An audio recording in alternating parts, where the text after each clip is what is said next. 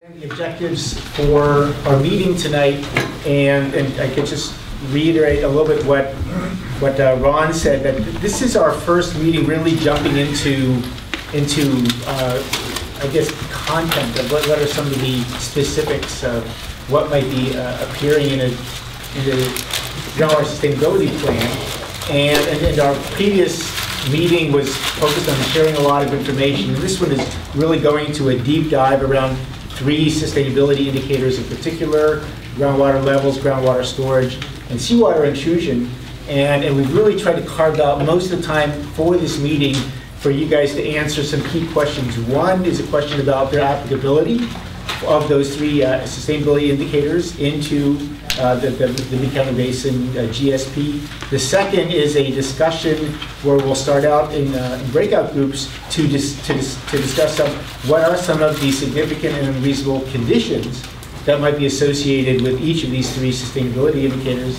And then additionally, for each of these 3 sustainability indicators, what are some of the, what would some undesirable results look like? So it's really a deep dive into these 3. We'll be looking at the next 3 sustainability indicators at our next meeting. We will share a little bit of information. There were a number of information requests at our last meeting, and so we want to provide updates with you on that, but we're really not anticipating going deep into that. And if we have questions, we can at least note them here and follow up afterwards, but we really want to free up time for discussions around these 3 initial sustainability indicators. So that's our objectives for tonight. The way the agenda is going to work, just so everybody gets a feel for the flow of the meeting, we'll start with our confirmation of last month's meeting summary. We will do a little bit, we will cover essentially some of the review of some of the information that we are sharing with you and let you know some things that aren't done yet that are information. And then we'll pause and do a little bit of an orientation reminder. This will be information that Derek or Georgina or others from Hydrometrics had presented during our orientation sessions in the fall. But it's important information to be top of mind as we enter into our discussions. And then we'll move into these 3 core objectives for the meeting. We'll talk about the applicability of the 3 sustainability indicators of focus. We'll talk about significant and unreasonable conditions associated with them, and we'll actually break out into small groups of the advisory committee members to initiate that discussion. We'll take a break, and then we'll come back and do one more breakout group discussion on the topic of undesirable results. And the way the breakout group discussions will work is that we have 3 tables around the room here. We've pre-populated, did a little social engineering. We suggested some groupings that include the advisory committee members as well as the executive team there. You'll have help from our team to capture flip chart notes, so you guys can think and we'll capture notes along the way.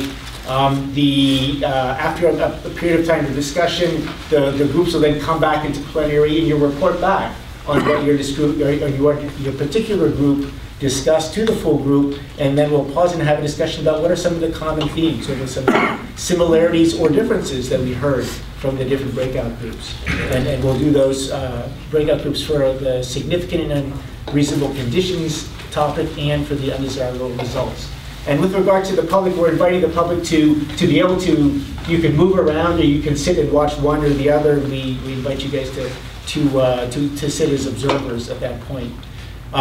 After we finish that second breakout group discussion on undesirable results, we will pause for public comment. And here we're really inviting the public at this point to weigh in particular. You can speak to other topics if you'd like, but we'd love to hear your input on the topics of significant and unreasonable conditions and undesirable results for our 3 focal sustainability indicators.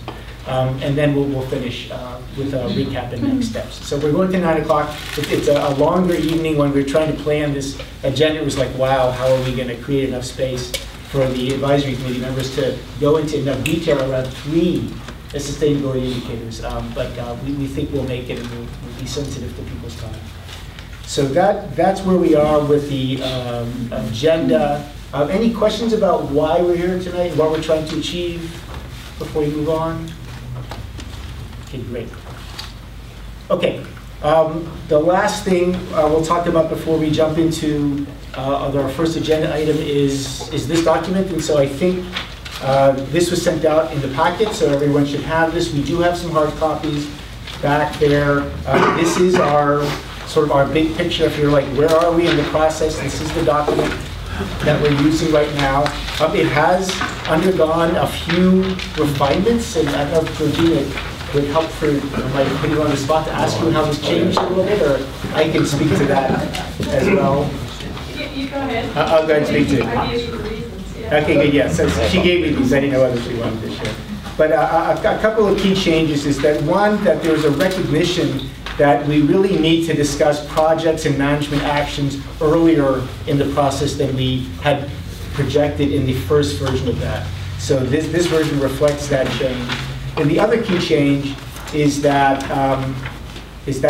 with regard to discussions around measurable objectives, that there was a recognition that they're developed with the support of modeling projects and management actions, and not before that. And so that discussion of measurable objectives is actually moved back a little bit until after, especially we get into the modeling. I think those are the two changes that are now reflected in this. And again, we'll return to this at the end of the day today. And as we discussed in our chartering meetings, that if advisory committee members feel that we're missing things along the way with this, let's have a discussion around it, and please let us know.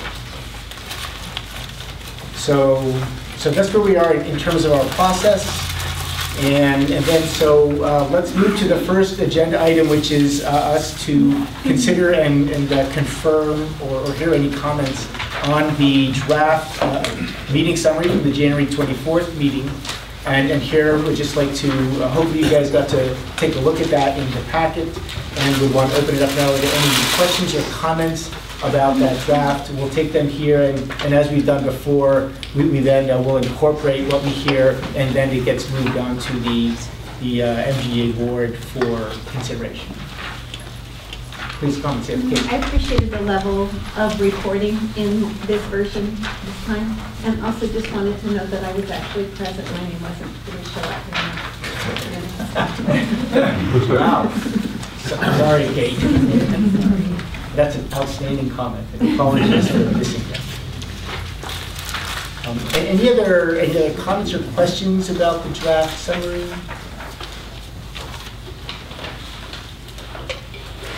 Okay, good. So Kate will make that change. Thank you for your read on that.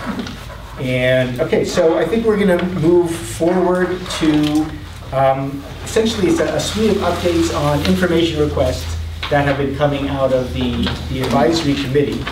And there are 3 documents that were part of your packet that I think I'm going to ask either Rosemary or Darcy to speak to. And then there are a couple of documents that you asked for that we haven't completed yet, and we'll describe what those are and tell you where they are in the production process, and then we hope to get them to you. So okay. Rosemary, I can go to you. Right. So I have, there's a document, a front side, back side document going around in the handout.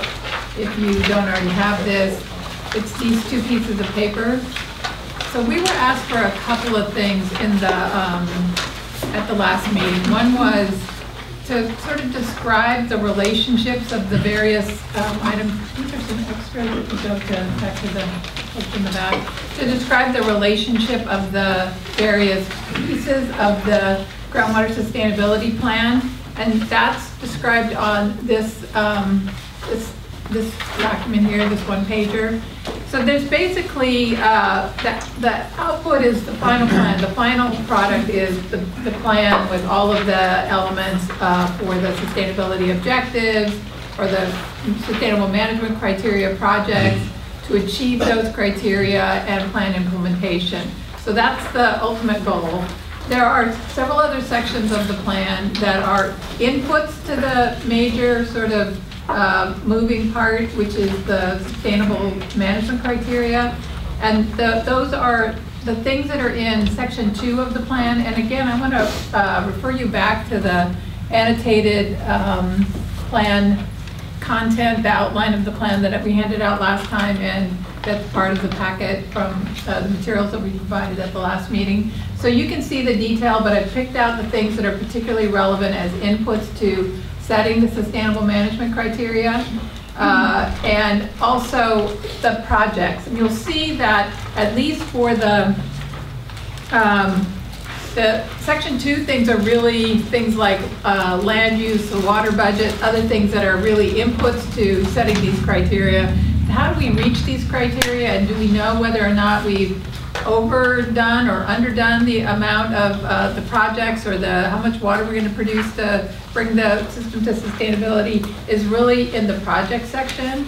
And there's a feedback loop here that you can sort of see articulated as something that occurs when you say, okay, well, we think this is a solution, and you put it into the model and to the thinking about how you would reach the sustainable management criteria, the measurable objectives, avoid the undesirable results, and you say, does that work or doesn't it work, or is it the least cost approach? So there's tended to be a kind of an iterative process looking at the projects, and it's one of the reasons why we talked about changing the schedule that you saw a minute ago, because we think we need to introduce where we are just discussing possible solutions to the overdraft of the basin.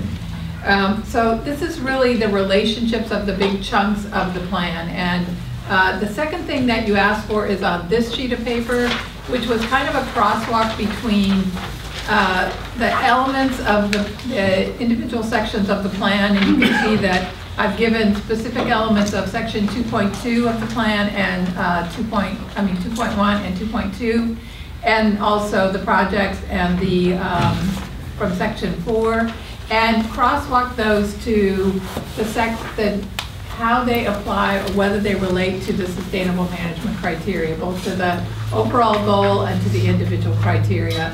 This wasn't, this isn't done at a level of total detail, but it does dive down some of the things that you'll see in the description of the various lines under 2.1 and 2.2 describe in a little bit more detail something that, for example, under summary of jurisdictional areas 2.1.1 and other features.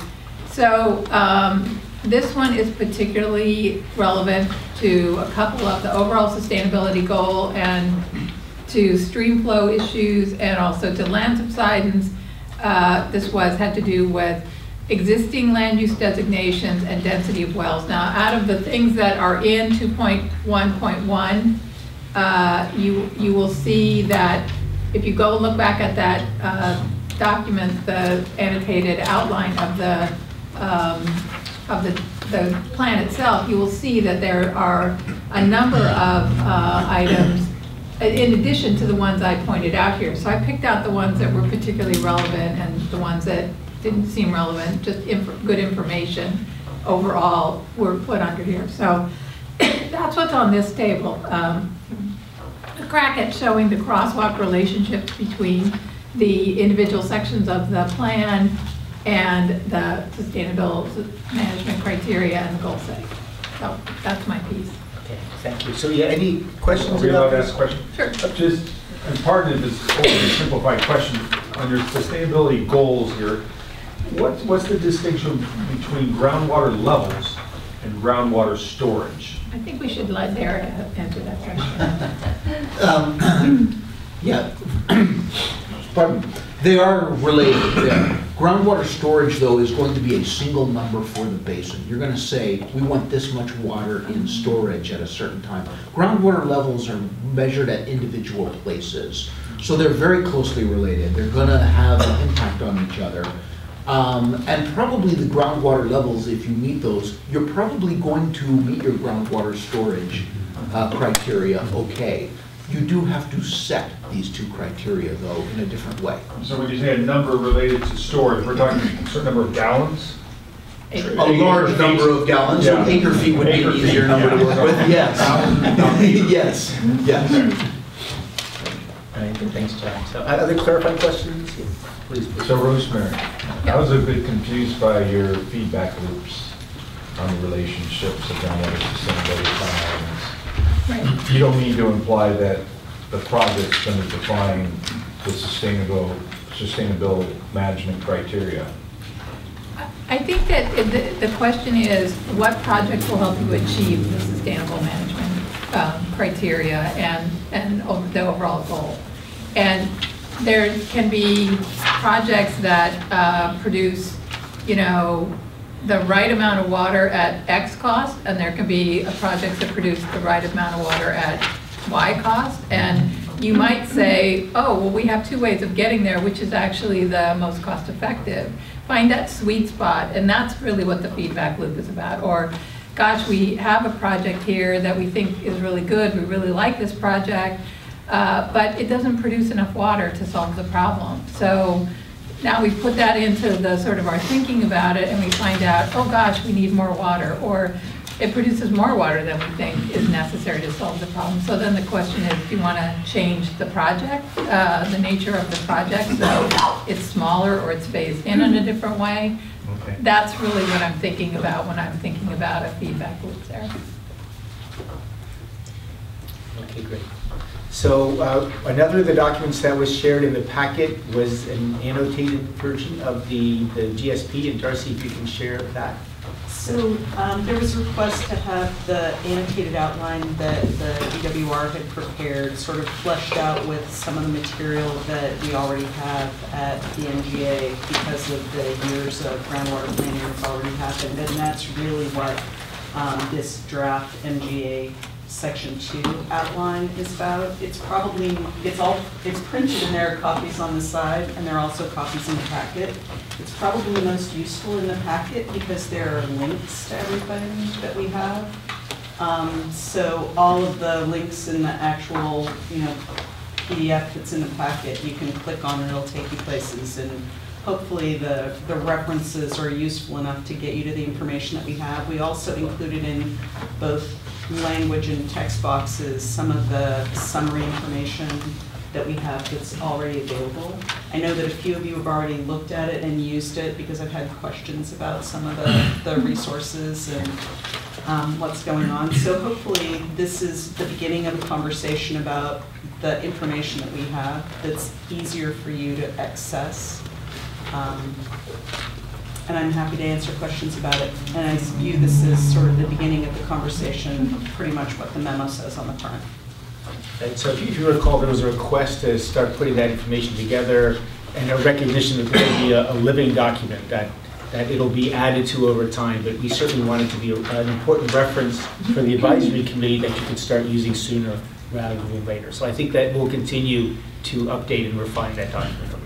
Yeah, and if you have questions about it, feel free to email those to me, because hopefully that's one of the ways that I'll be able to, continue to revise this and expand it as we get more information going through the process. And the reason that we started with Section 2 is because it is the place where we have the most information available that helps you start making decisions and informing your knowledge on the basin.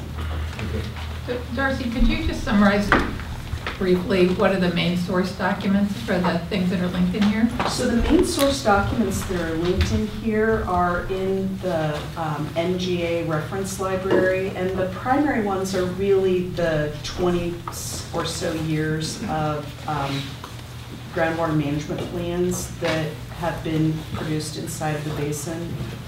So in 2007, Soquel Creek and Central Water District prepared a groundwater management plan that covers the requirements of a different statute that basically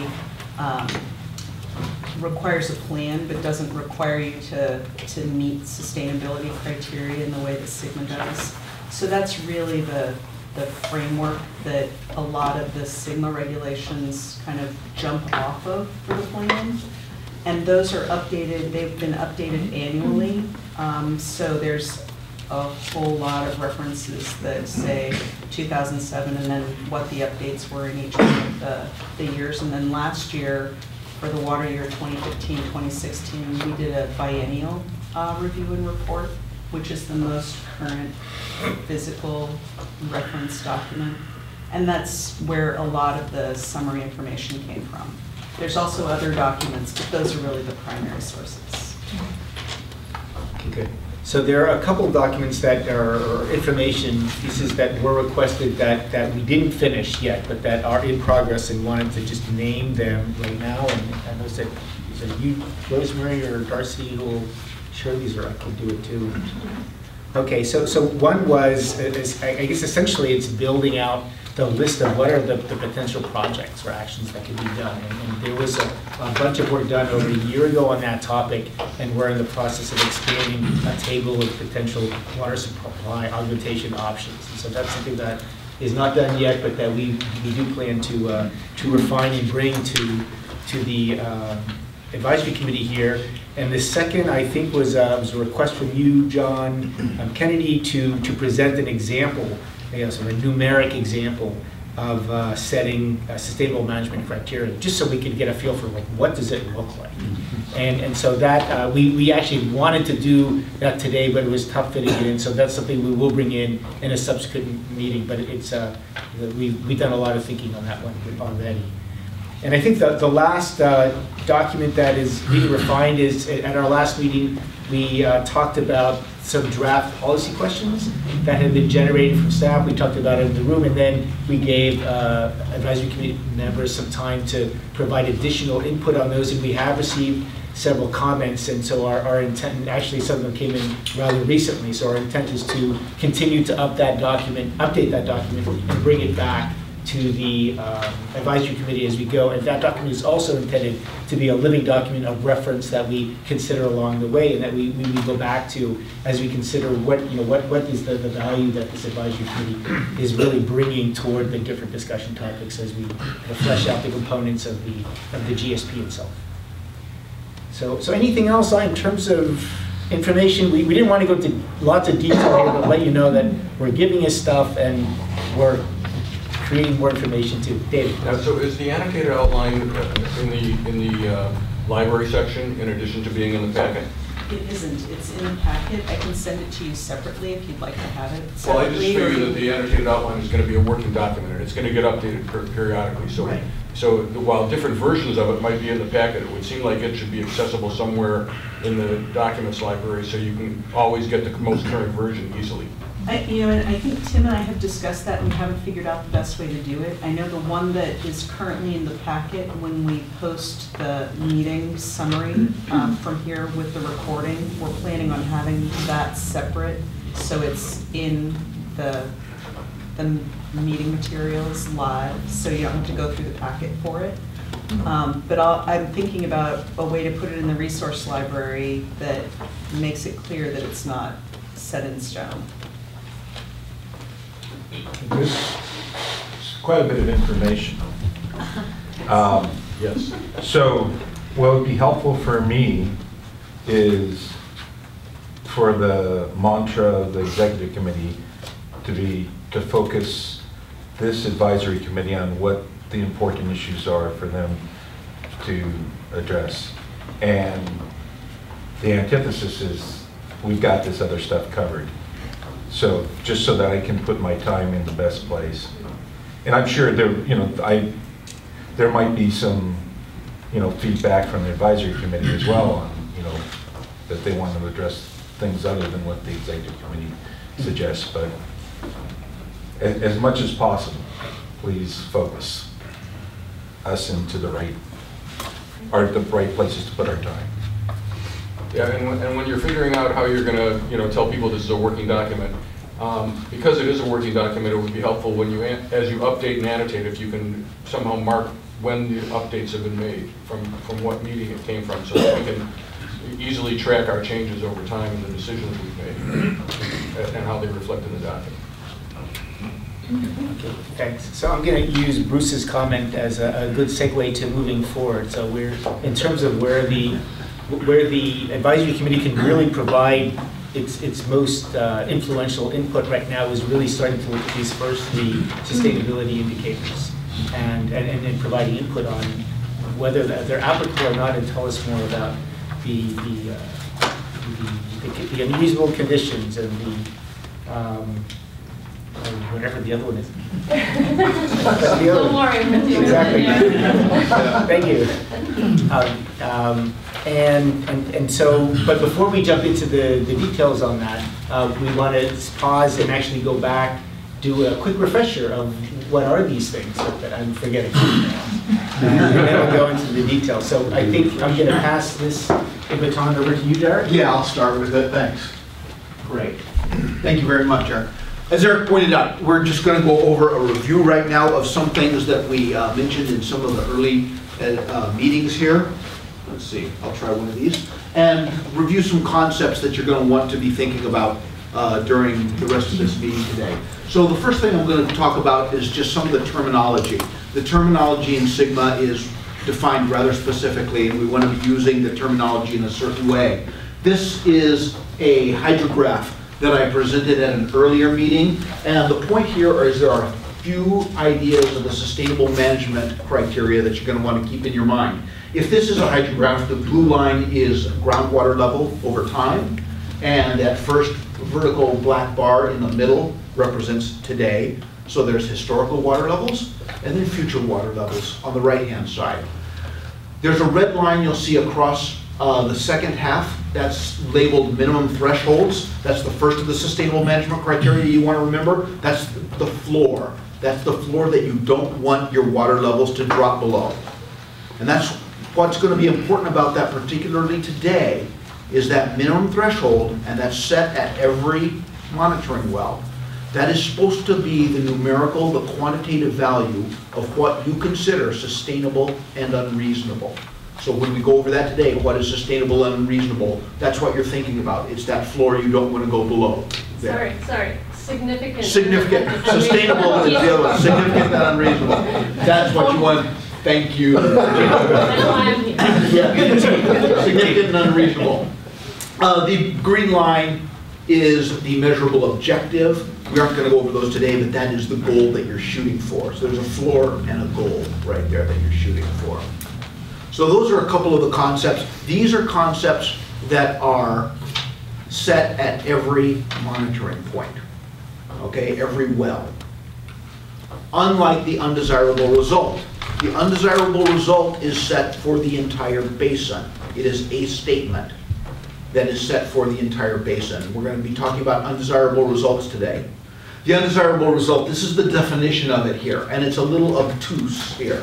It's the combination of those minimum thresholds, remember that I just talked about, and it's a combination of how many can be exceeded that would be significant and unreasonable there. The best way to think about this is with an example, and this is the example. An undesirable result might occur when 10% of your groundwater elevations drop below their minimum thresholds. A couple things you should know about undesirable results. Like I said, they're set across the entire basin for one for each of the 6 sustainability indicators. They are the statement that defines sustainability. These are the statements that you're going to have to prove in the future. Basically, this 10% number, you're going to have to prove that every 5 years to say, yes, we're heading towards sustainability. That's the very definition of sustainability. The other thing you should realize is this is how you incorporate flexibility into your plan. If you make that 10% number very small, 1%, what you're really saying is we aren't going to be flexible. The minimum thresholds that we have set, we want to meet everywhere. If you make that a large number, you're saying these are our minimum thresholds, but we're going to allow some exceedances. We're going to be more flexible. And later on today, we're going to be asking you exactly that question. How flexible are you going to want to be in this undesirable result? That's going to be a key question. So just to concretize that a little further, yes. Joe, if we had 10 monitoring points yes. for groundwater levels, then what we're saying here is, okay, one of those can be below the threshold at a time. At a time. And if 2 of them are, then we have an undesirable result. Right. If 2 of them, then 2 of them below the threshold would be an undesirable result. There. Okay. And we're going to talk a lot about things you ought to think about when you are questioning how flexible do you want to be. Yes. So this obviously as an example, but since there are 6 sustainability indicators, yes, then I assume this gets complicated. It'll be 10% of these versus 8% of those, or because here we're not saying which one of the 6, right? So following his example, if there's 10 monitoring wells and there's 60 minimum thresholds, 10 times 6, but assuming each of those applies to each of them. And then, we're still not saying 10%, we'd say 10% of silt water versus 5% of, you know, groundwater, ground subsidence and so on. I think I'll answer your question correctly here. You're going to come up with a unique statement for each of the six groundwater sustainable. You're going to have 6 statements, one for each indicator. No, one statement, there. 6 statements. And you can change that percentage, and that's going to be important in your discussion later, because in your discussion later, you might say, we want to be fairly flexible for this indicator and very strict on this other indicator, and that's just fine. Okay? Good. Yes? Are we also going to be saying, for example, that undesirable results could be going below minimum thresholds for more than 3 of the indicators or something like that? Undesirable results are for each indicator. They're separate for each indicator. So you say you have one undesirable result for the groundwater level indicator, and it stands alone. You have another undesirable result for seawater intrusion, it stands alone there. You cannot have any undesirable results to be sustainable. Okay, you can't say it's okay to be undesirable in 2 of them. All of them have to be not undesirable. There's a lot of negatives here. I can't say they're all desirable, but you cannot have an undesirable result on any of the 6 indicators. Okay? Yes, John. Can you simplify the whole process by focusing, say, on 1 or 2 indicators? For example, you say, okay, we maintain our groundwater levels to prevent seawater intrusion and prevent loss of stream flow. That's automatically going to take care of storage and groundwater levels and subsidence, and we don't even have to think about those. Yes, you can, and you can take that shortcut. And in practical sense, that's what's going to happen at the end of this process. And in practical sense, the groundwater elevations will drive most of the other indicators there, okay? There are some shortcuts you can take, but you have to start down this path and then say, we have set these minimum thresholds, and by the way, we're going to use this one minimum threshold for all 6 indicators or something like that, okay? So there are we have to start down this path, but there are some shortcuts you'll end up with, okay? So I want to go over quickly the steps for defining the sustainability, and in this is just a reminder, the dark sentences are what we're going to be dealing with today, and the lighter things we'll be dealing with some other time. So we're start by saying, of these 6 sustainability indicators, which ones apply to this basin, and then we're going to start talking about that question of what is significant and unreasonable. And that, remember, when we talk about it today, we're going to be talking about at individual well points, what you consider in your gut a significant and unreasonable problem. We will go back then and quantify those significant and unreasonable issues by setting minimum thresholds. That's the quantification. We're not going to get into that today, right? We're going to talk some about how we want to combine the minimum thresholds into undesirable results. Like I said, we're going to talk about how flexible we want to be. And so that's the next step. And then you go back and you say, okay, if we've combined them all, and you look on the map and say, we've combined them all and we've allowed 20% of the water levels to drop below minimum thresholds, then you have to, again, look at your gut and say, is that really what we want our basin to look like or not? And if it's not, you have to iterate back through and start saying, maybe we set the minimum thresholds wrong, maybe we set the undesirable results wrong. Other items that we'll be getting into later, this was brought up a little earlier, as with Rosemary talking about how the actions interplay with the sustainable management criteria. We'll start looking at your management actions and your projects. Do they actually achieve your objectives? Do they avoid the undesirable results? If not, you'll probably want to go back and iterate again and say, maybe our projects are too big or too small, or maybe we have to redefine our undesirable results. So that's how everything works together. Yes, Kate? With the minimum thresholds, this is perhaps sounds bizarre, but I know that there are certain ecosystems that depend on groundwater. Yes. Where exceeding a certain amount of storage poses risks because of flooding, for instance, to vegetation. Is that built into the minimum threshold by a statement of seeking a range within a certain factor? You've stumped the stars, Kate. No, it is not, actually. It is not officially built into it. It is something we're going to have to consider, though. If there is a possibility of flooding groundwater-dependent ecosystems or something, we'll have to think about that. It is not, it's going to be difficult, I would say, to get that concept into the minimum thresholds approach, but let me think about that, okay? That's a good point. If you want more information on the sustainable management criteria, there is a draft document out there of a best management practice.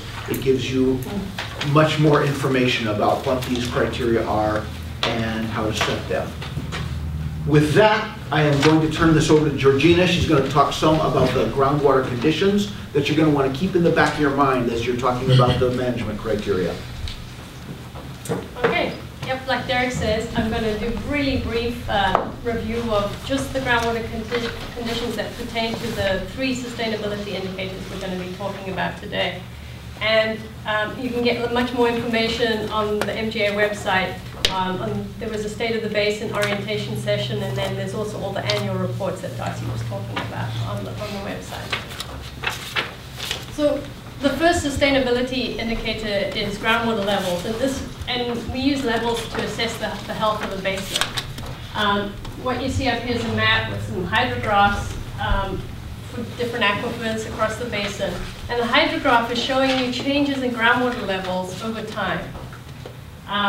What you see, in general, what we are seeing is that, yes, there's been ups and downs, and there were some long-term declines, but since about 2008, the groundwater levels have been rising steadily. And this is not due to abundant rainfall, it's due to changing basin operations, which wells are pumped and where they're being pumped.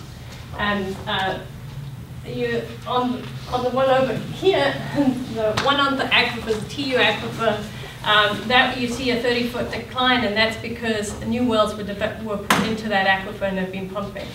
So these are all things that we take into account when we start talking about what's significant and unreasonable in the basin. We're going to look back at the history and see what in the past, what do we feel was significant and unreasonable, and where we are today, is that a good enough place to be or not? Another way to look at groundwater levels is contour maps. Some people like to look at contour maps. They're snapshots in time of lines of equal groundwater elevation across the basin. Here we have, this is one of the aquifers BC. On the left-hand side, you see these concentric circles, and they represent the pumping depression from a number of wells here. Groundwater levels, well, the colors in red show that groundwater levels are actually below sea level. And so management actions, something you're going to hear a lot about, the ways we can operate the basin differently, were put in place to change that. So on the right, in the present day, so the first one was 2009, so the one on the right is present day, and we don't have that pumping depression anymore, and groundwater levels are not below sea level. So if you go through the annual reports, you'll see these contour maps done for all of the aquifers, for all of the years that the reports are published, and you can see how things have changed over time. Tracy, question? How are we going to determine which of our aquifers are the most critical to measure when we have BCD and AA and TU? I mean, we will be measuring all of them. There's not just one. We will have multiple wells monitoring. I know we'll be measuring them all, but if we're looking for key indicators in terms of what we choose to put in the plan, are you suggesting we have to put every single one of those aquifers in the plan? Yes. Yes, you do. If they supply water. Yeah. They make up the basin. Yeah. All right. Now, John, you might focus on certain aquifers over others as far as where you implement a project, because it might be a more productive aquifer that you're going to be using in the future. But you have to be monitoring all of them, and they all have to reach sustainability. So we have to have thresholds and measurable objectives for, if we have 10 monitoring locations in the basin, and each one of those, if there are multiples, we have to have 10 times 3 or 10 times 4 or whatever. More than that? Was 6, 7? The layers of the cake. Maybe, but it's not that we'll be putting new wells in, you're not No, no, suggesting I'm new not, wells. no, I know. Monitoring well. I'm talking about having to set Yes. objectives for Yes. Yes. 60, even Right. though we're choosing 10 locations. Right. Yes. All right. Groundwater storage. Now this is the second sustainability indicator, and it is a little bit more tricky. Derek's going to go over it a little bit more. In the past, we've had no storage, change in storage estimates for the basin. Now we're developing the basin-wide groundwater model, and this is the first time many in this room are seeing anything to do with storage plotted out. And this is showing us change in storage from 1985 to 2015, I think it is, yes. And the bigger the bar, the greater the storage change. The different colors are for the different aquifers. It's confusing. So let's just look at the black line. Yes? Is this telling us the actual water that is being stored or the capacity of the aquifer to store? It is not the total storage. It is the change in storage each year. But is that capacity for storage or actual storage? Change. It's just talking about change. It's a change from That's one year what's- to the next. How much we used up It's in how that much you year. used, yeah. So That's- can you say what percentage that is? I mean, you can talk about a change and it may look big, but if you then say, well, but we're talking about something that's enormous, Yeah. as a percentage is tiny, this chart to me didn't give me any kind of basis for measure, saying, well, that's a big deal or not a big deal. Okay, Derek's going to talk more about the storage, and it's not what a lot of us would think. It's the total storage is the sustainability indicator. It's the amount of reduced storage that happens each year. So it is the change of storage they want us to look at. The But model, why? ask Derek, I don't think DWR knows either. I mean, if I have a gas tank, you know, and it goes down 1%, I go, big deal, right? If it goes down 10%, I care a lot. This isn't telling me how big the gas tank is.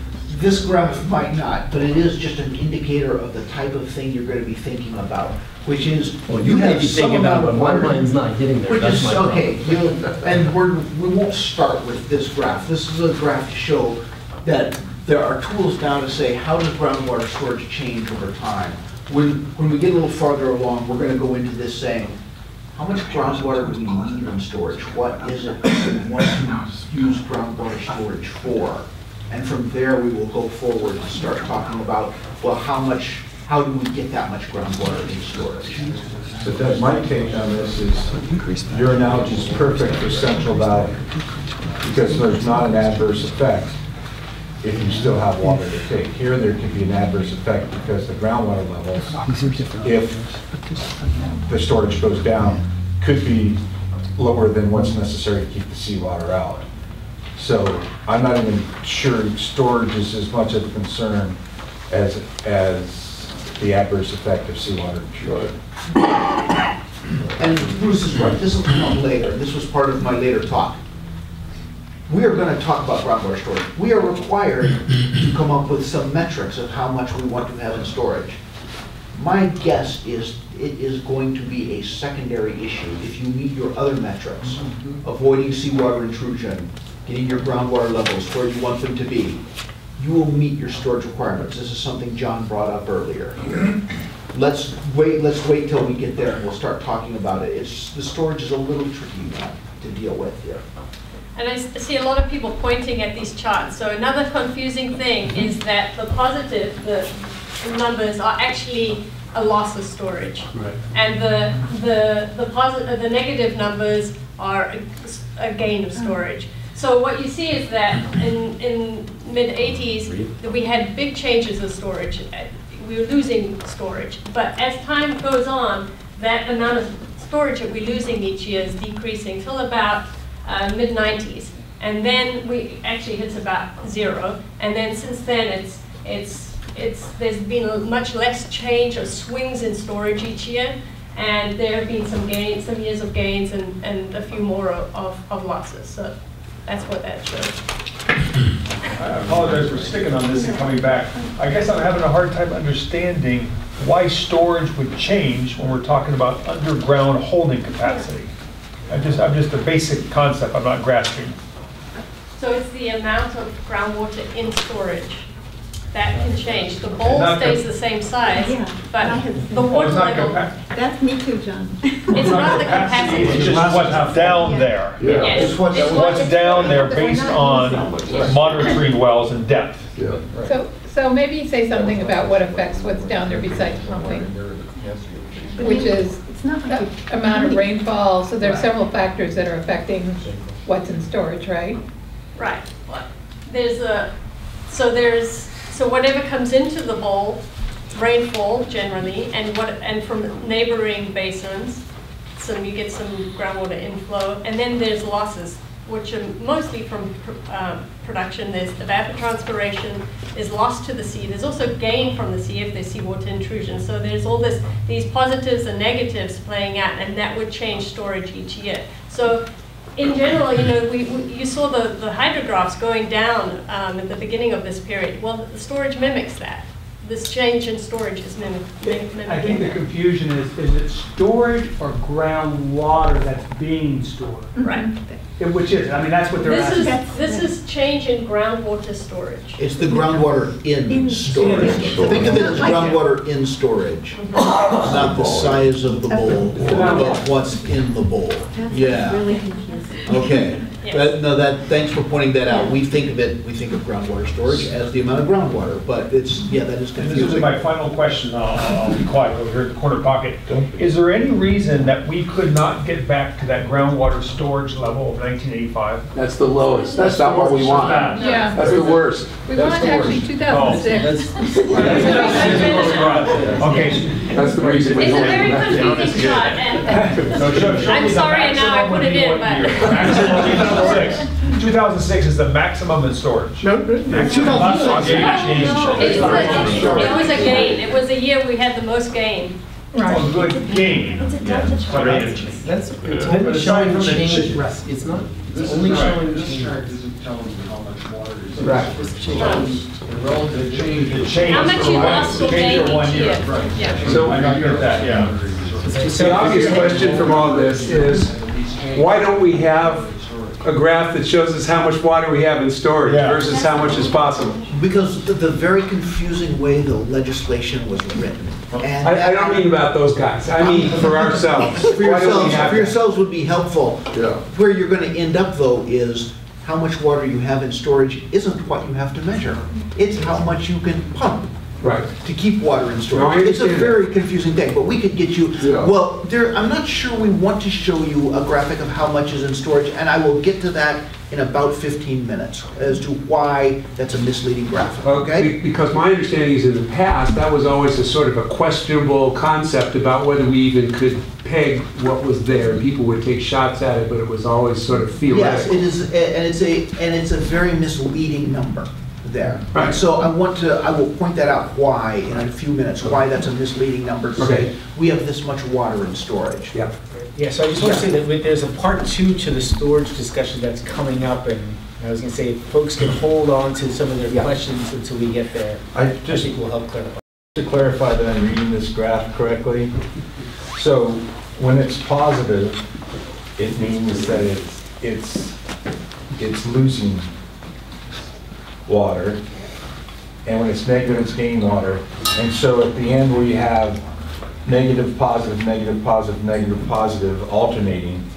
It's like you're filling up the bowl a little bit, you're taking it out, filling up. So it's, So this was also plotted cumulatively, and I thought that was going to confuse all of you even more, and it confused me, and so that's why I didn't include. But at that end part, the line is pretty flat because you're having this about equal in and out.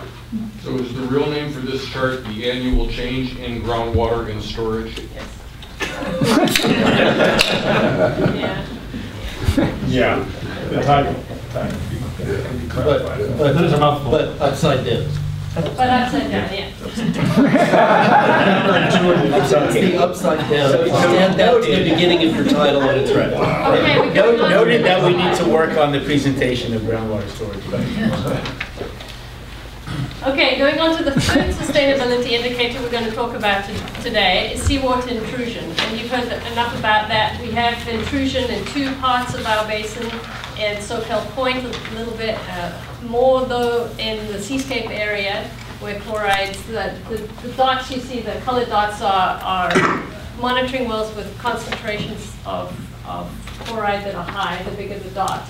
I've also added here land use as the background and production wells, because later on when we talk about what's significant and unreasonable, you might want to consider different land uses. Are you okay having some seawater intrusion under some land uses and not under others?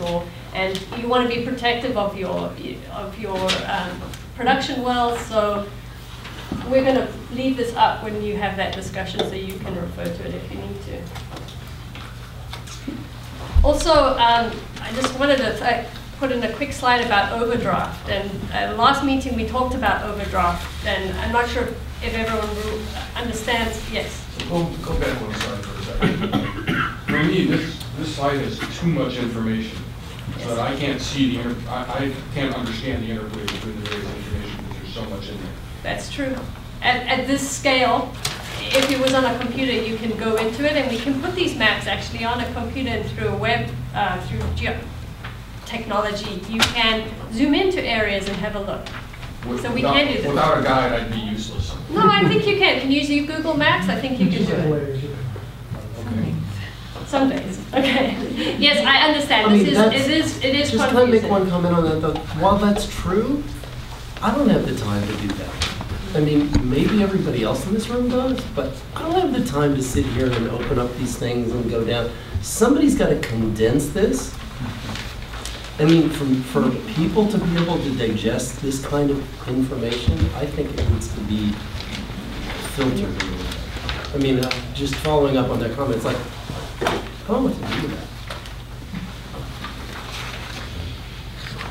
Okay, and I don't think that we expect any of you to be experts in all of this, but when we come to the discussion part, the breakout groups, you're going to be talking conceptually, about land use, you don't really need to know where everything is, but you're going to say, or Derek's going to give you some examples of considerations that you would make for each of these. I understand there is a lot of information here.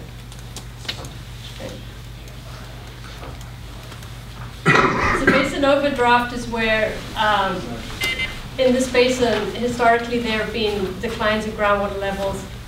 The Soquel Creek Water District declared that the basin was in an overdraft and that there was probably much more pumping going on than in production. There are also, the groundwater levels were below sea level or protective levels in many wells, and that there's rising chloride concentrations. So overdraft is not one sustainability indicator or another. It's a combination of a number of these indicators. Okay, so that was a bit of a primer, and I think one of the takeaways I'm hearing here is that especially when we're moving forward to deal with more quantitative information, that we really need to think about how to present these data in ways that are accessible and useful for the advisory committee. Acknowledging that this was supposed to be an overview and reminder. Go ahead, David. Yeah, so one of the things that I'm curious about is that the graphs that you've been showing us seem to be showing that the basin was at one time in the past in a worse state of overdraft than it is now. Is that correct? Yeah. So one of the reasons why we're doing this exercise is because the state found at a particular point in time that we were at a level of overdraft that made us critically overdrafted, so we needed to be on the first tier of having a plan. If they were using the 2016 data instead of whatever data they used, would we still qualify? I think that's a combination of things. So I disagree. I think we do. Yeah. And I base that entirely on groundwater levels near the coasts. Was it 50% of the monitoring wells show groundwater levels near the coast that are lower than what's necessary to keep the seawater out? So, yeah. But Well, I So, mean, so if we do part of the nothing, question is how we we do define nothing, we lose the overdraft. basin. We do nothing, we lose the basin. It's that simple. If your question's how does the state define critically overdrafted, they don't have a strict definition of it. They had a list of basins that they believed were critically overdrafted in the past. Those became critically overdrafted. They looked at other basins and said, for example, this basin, they said, this basin is at risk of seawater intrusion because groundwater levels are low. It is critically overdrafted. That's the extent to which they went to make this determination. So I don't think there is, to get to the next level, I don't think there is a way we say we are getting out of being critically overdrafted. We simply say it's an overdrafted basin and we are going to get to sustainability there. That's probably our only approach going forward here. Could a basin that's not overdrafted still have a seawater intrusion problem it has to address? Could a basin that's not overdraft, you're getting into the legal definition of what overdraft is. Under the legal definition of overdraft, repeat the question, Counselor. Because a basin, We do have a problem. We do have a problem. it's okay. It's not that we, no, the point is, we could still have a seawater intrusion problem even if we weren't classified as being overdrafted. Yes, critically overdrafted. Critically overdrafted. So Orange Yeah. County might be a really good example of that. They've done some things to deal with their seawater intrusion problem, but what got them going on Water Factory 21 was the seawater, the threat of seawater intrusion in their groundwater basin, right? Right. I don't know if there are basins that are threatened by seawater intrusion right now that are not listed as critically overdrafted. I'm not sure about that. Because ultimately, how one defines these terms when you're measuring your goals and the extent to which you're meeting them will back into what kind of projects you go on. No. Defining overdrafted and critically overdrafted will not determine where you're going here. I would argue, David, that if we're on the right path to get us out of the problem, because you're arguing that our problem used to be worse and we're in a better situation today, which I think you agree with. Yes. So if what you're saying is if we keep down the path we're on, we'll keep getting better. It would be easier for us to not hit undesirable results and therefore hit sustainability. Right. And so I think that's, because don't forget, we only have to plan for sustainability. And if what the path we're on is leading us that direction, then we're doing the right thing. The question is, what do we have to do? What would we feel means that we're not continuing down the right path? Right? So what would head us in the direction of 1984? To tell you which project or projects you need. Well, but first we have to decide when do we need to implement projects, right? Is it our ground level starts looking like 1980, or our change in storage looks like 1984? Does it when stream levels change? I mean, the first step for us isn't projects. The first step is the discussion today, which is what is an undesirable result. So I think you're just kind of a little ahead of the process. Well, in a sense, I mean, there's a relationship between the two. I absolutely 100% agree with you, but I think that there's a first step, which is what does sustainability look like for us? And what would tell us when, because I think your argument is, I'm not making an argument, I'm just trying to understand. yeah, well, it was, but your first point was we were worse in '84, we're better today. Which means whatever actions we're taking, whether or not it's changing our behaviors as a society, it's changing, we have more water efficient methods, whatever it is, we're drawing water less today than we were back then. Is leading us to a healthy. Or we're reducing the amount in storage by a lesser percentage than we were in those days. But we have a healthier basin as a result today. And the question is, how do we set standards so that we don't go backwards? And the only way to know that we're not going backwards is to first set these sustainability measures to know we are going backwards in the basin, we're not hitting sustainability, and then we need to implement projects, we need to change our behaviors. And so I think the first that's step. still a question, is do we just need to institute management practices or do we need projects? Yeah, but first we have to define sustainability. First we have to answer the question of what does sustainability look like? I think that's my point. If I may, part of it is also, I mean, to your point is, let's even take at face value that we're doing all the right things, and if we did nothing, hypothetically, we'll be sustainable in 10 years. That's a gut feel. We think that. And what I think Sigma's asking us is quantify that. Yes. Prove it to me. Yes. Right? Put real numbers. I mean, in any project management, right, you have a checkpoint. Prove to me that, okay, you say you're going to be there 10 years, then in 2 years you'll be here, in 3 years you'll be here, in 4 years. Once you do that, then you can track it.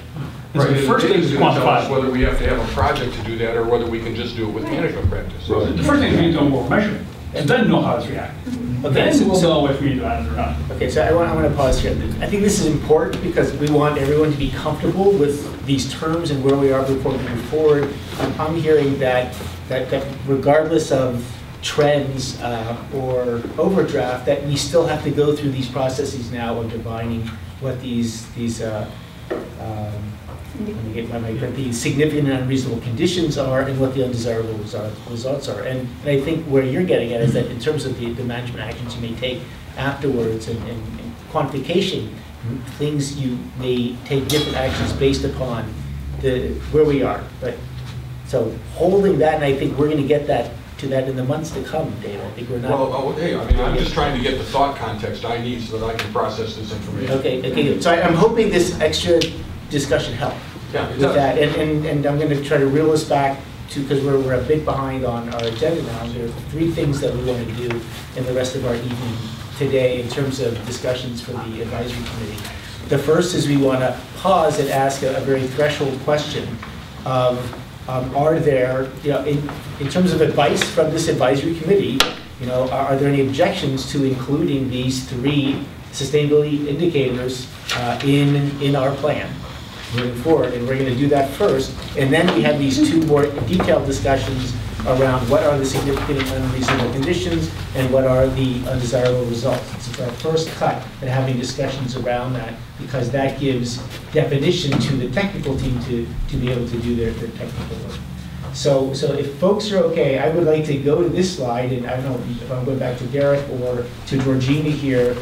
There's a threshold question that may not take a lot of discussion, but that we do need this advisory committee's input on.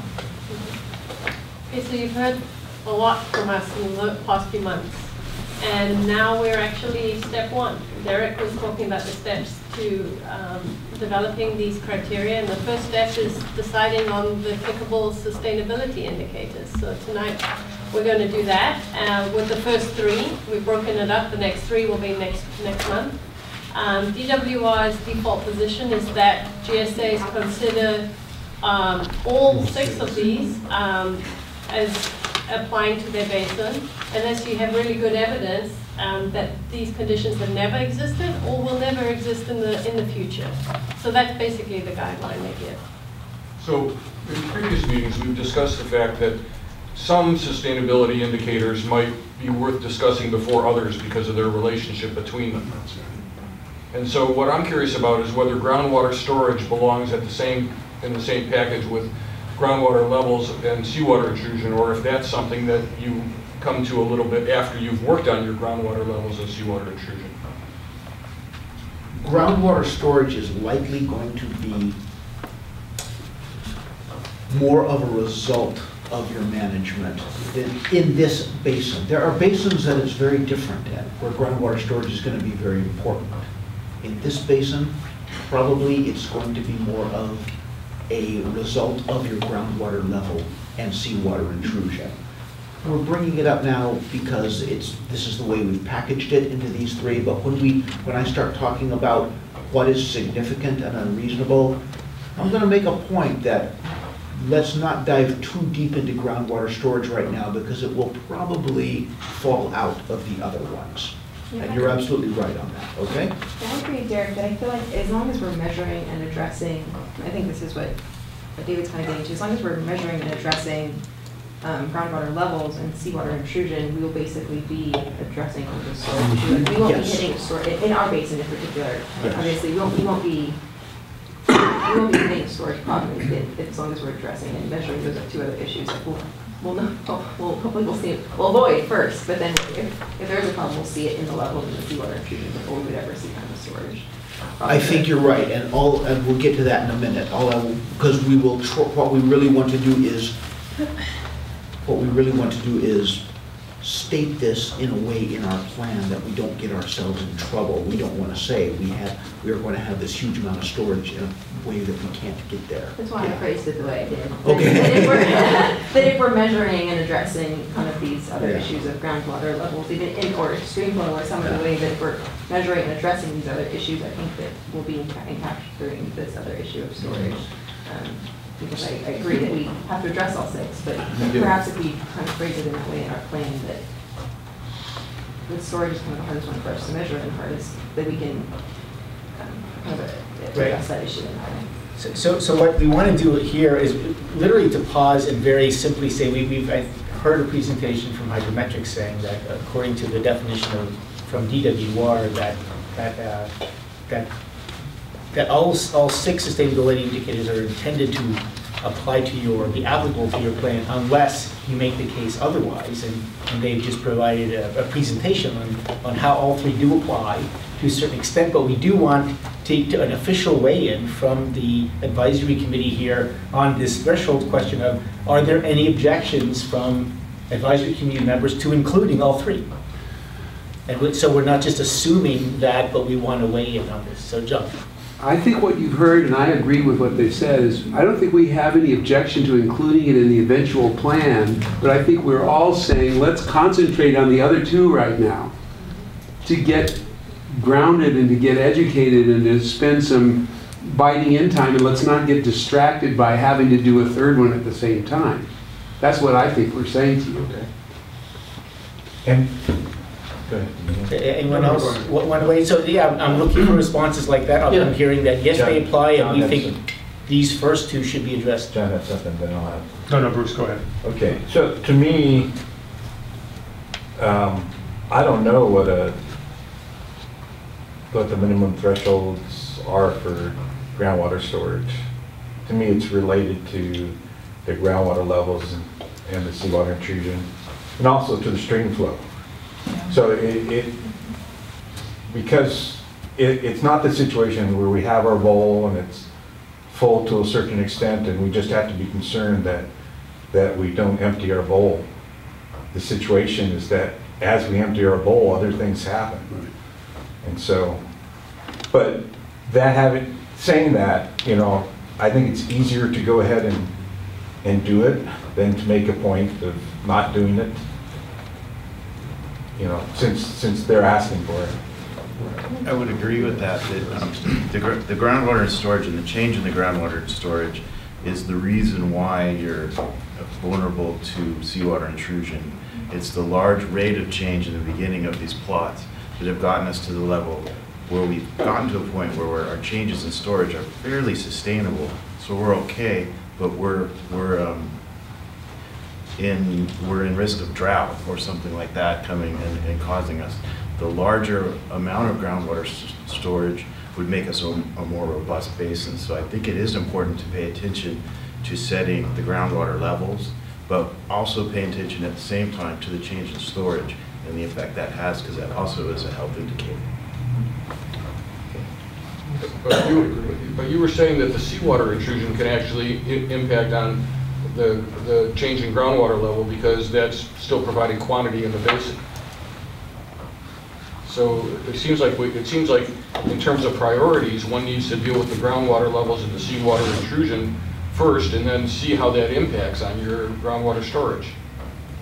That's right. So when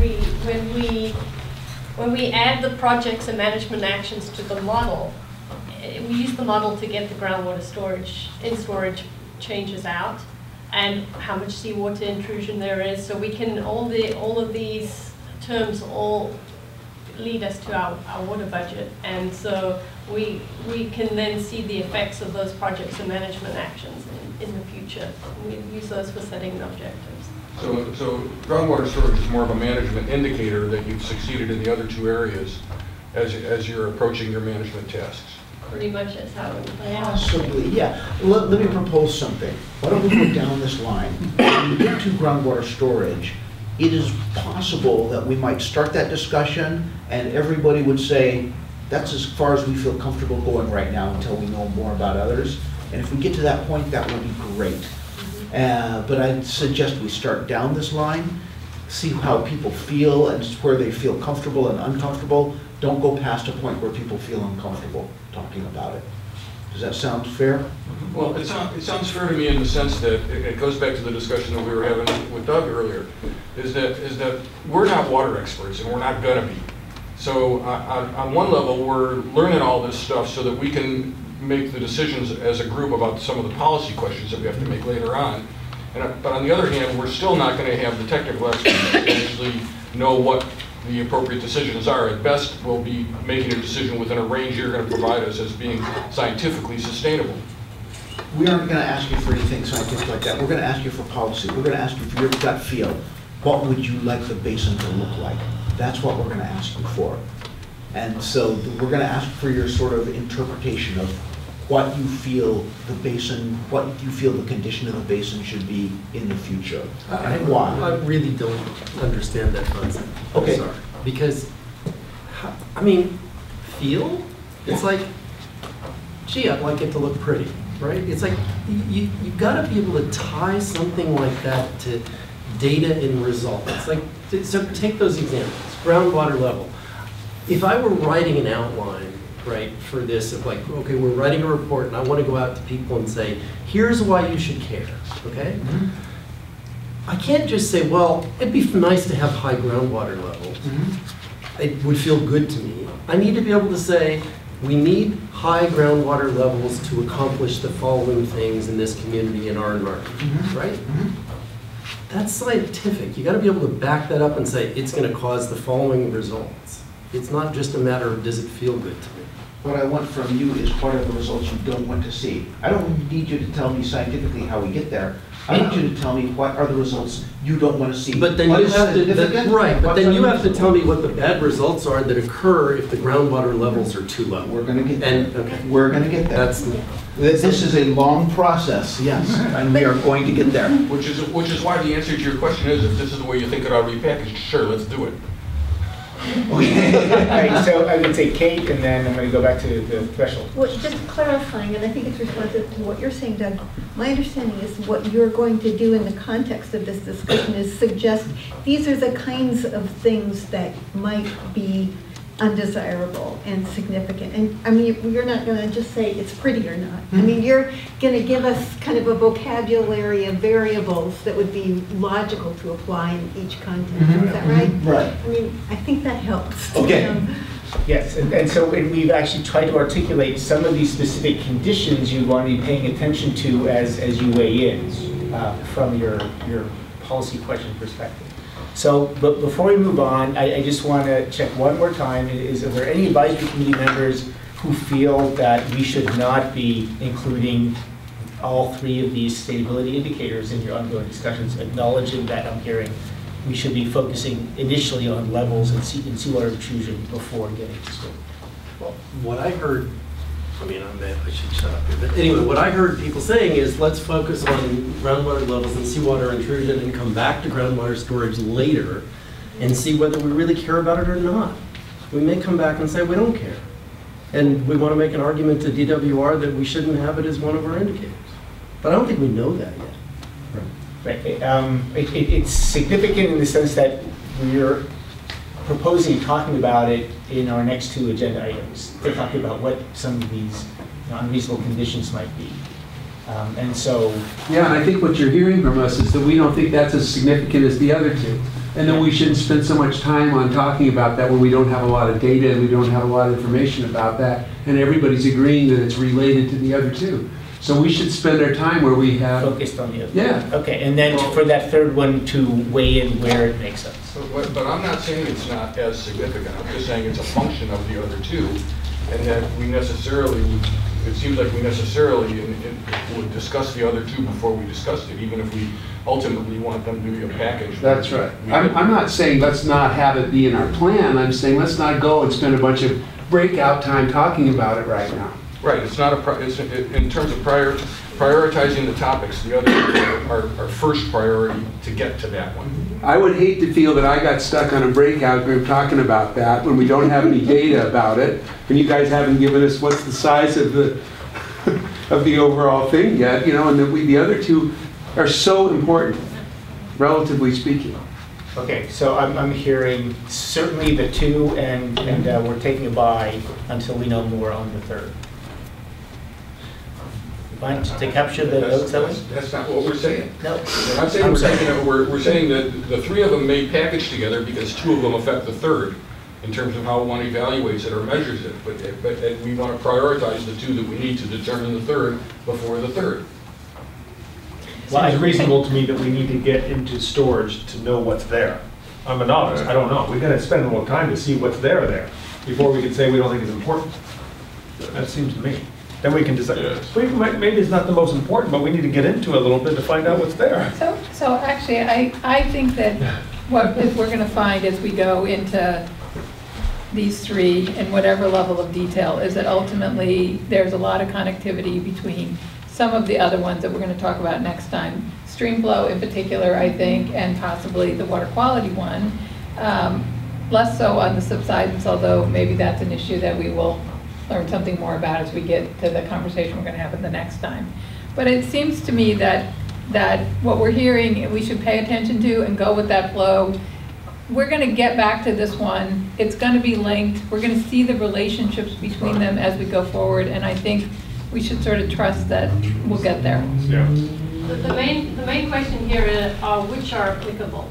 And so I think everyone has said they're all applicable. Yeah. How we deal with them will be important. More fundamentally, Sigma says we have to say something about them anyway. Yeah. Regardless, there's no choice here. And we would have to make findings in the sense as to why groundwater storage is not applicable, and we don't have any basis for doing that. Okay, so I'm seeing head nods around this, that they're applicable and they're different, not the same. All right. Okay. Thank you. All right, so we want to move into the first of these. Sorry, Eric, just one more slide one here more slide. on metrics. And it's something that we have started talking a little bit about. So groundwater levels, the metrics that we're going to use for minimum thresholds and measurable objectives, all of these criteria are groundwater levels, obviously. For reduction of storage, it's a volume. We talked about that a little bit. It's one number for the entire basin. And we're going to get that through the groundwater model that simulates water levels. It's all linked to water levels, okay? And with seawater intrusion, the Act requires us to actually put an ISO contour or a line of equal chloride concentration on a map to say, the chloride concentrations will not exceed this level. But we are going to be probably also using a groundwater proxy where we have protective elevations that are set at coastal wells. And we would set these levels so that we ensure that we don't exceed the ISO contour limit on the map. And so that's how we are going forward. That's how we think about these things in these metrics. Right. Okay, Eric. Okay, so let's jump into the topic of significant and unreasonable conditions. And so we do have a few slides to present on here, and which identify some of the considerations that you want to think about. The question that we really are trying to pose, and we're suggesting that this be discussed in the breakout group context and then shared back again, is for each of the focal sustainability indicators, what in your view would be a significant and unreasonable impact to the basin, or more colloquially, what could you not live with?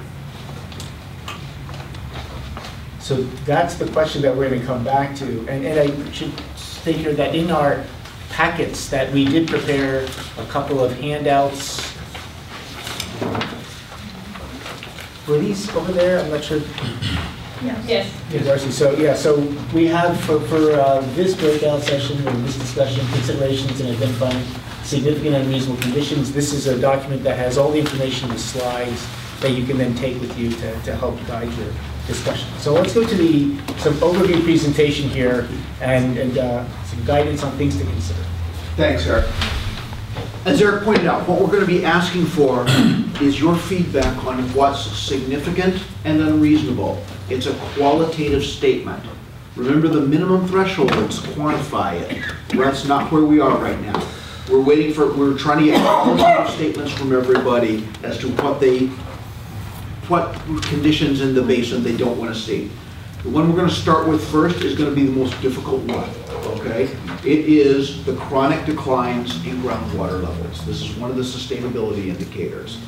And what we're going to be asking for in the breakout section is, what is it about groundwater levels that you find significant or unreasonable? So you might ask yourself, so what we've put up there are a few questions you might ask yourself, and there are dozens of others. And what we're hoping in your breakout sessions is you'll brainstorm these. So you might look at historical water levels, and you might say, boy, that was unreasonable 5 years ago because my well went dry, or something like that, or we just didn't like those water levels. You might decide some water levels are significant and unreasonable because of exactly that, because they impact domestic wells in a certain way, because they impact municipal wells, because they impact agricultural wells. Those might be all three different ideas as to what is a significant or an unreasonable impact there.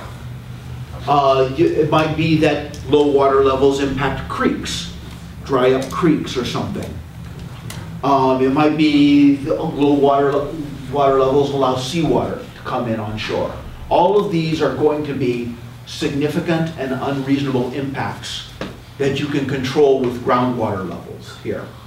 And so what we're going to be asking for in the breakout sessions is, among these questions or anything else that you can think of, what kind of impact would a low groundwater level have on the basin that we're trying to avoid right now? Okay? And that's where we're trying to go right now. So we want you to think about anything that might be an impact to you there. Anything you can think of, your creeks, your wells, the seawater intrusion, anything like that. Health of plants, anything like that would count there. What we're eventually trying to do is to say, once we understand what people believe is significant and unreasonable, we'll quantify that by saying, to avoid these unreasonable impacts, we need water levels at certain elevations everywhere in the basin. That's the next step. That's not the step today. Okay, but also note that when he says we, he's talking about the consultant team is going to do that and bring it back to you. So we need this input from you, this descriptive input, and then we go back and we have a look at the data. You're not going to be doing that, so don't worry about that. Yeah, Okay, Doug. Hasn't somebody made a list like this? Yeah. Surprisingly, no. And one is no, they have not. And two is, one reason they haven't is DWR is very, they're very strong to say they don't want to tell you what to think about. They want locals to drive what is important to local concerns. I mean, sorry. No, go ahead.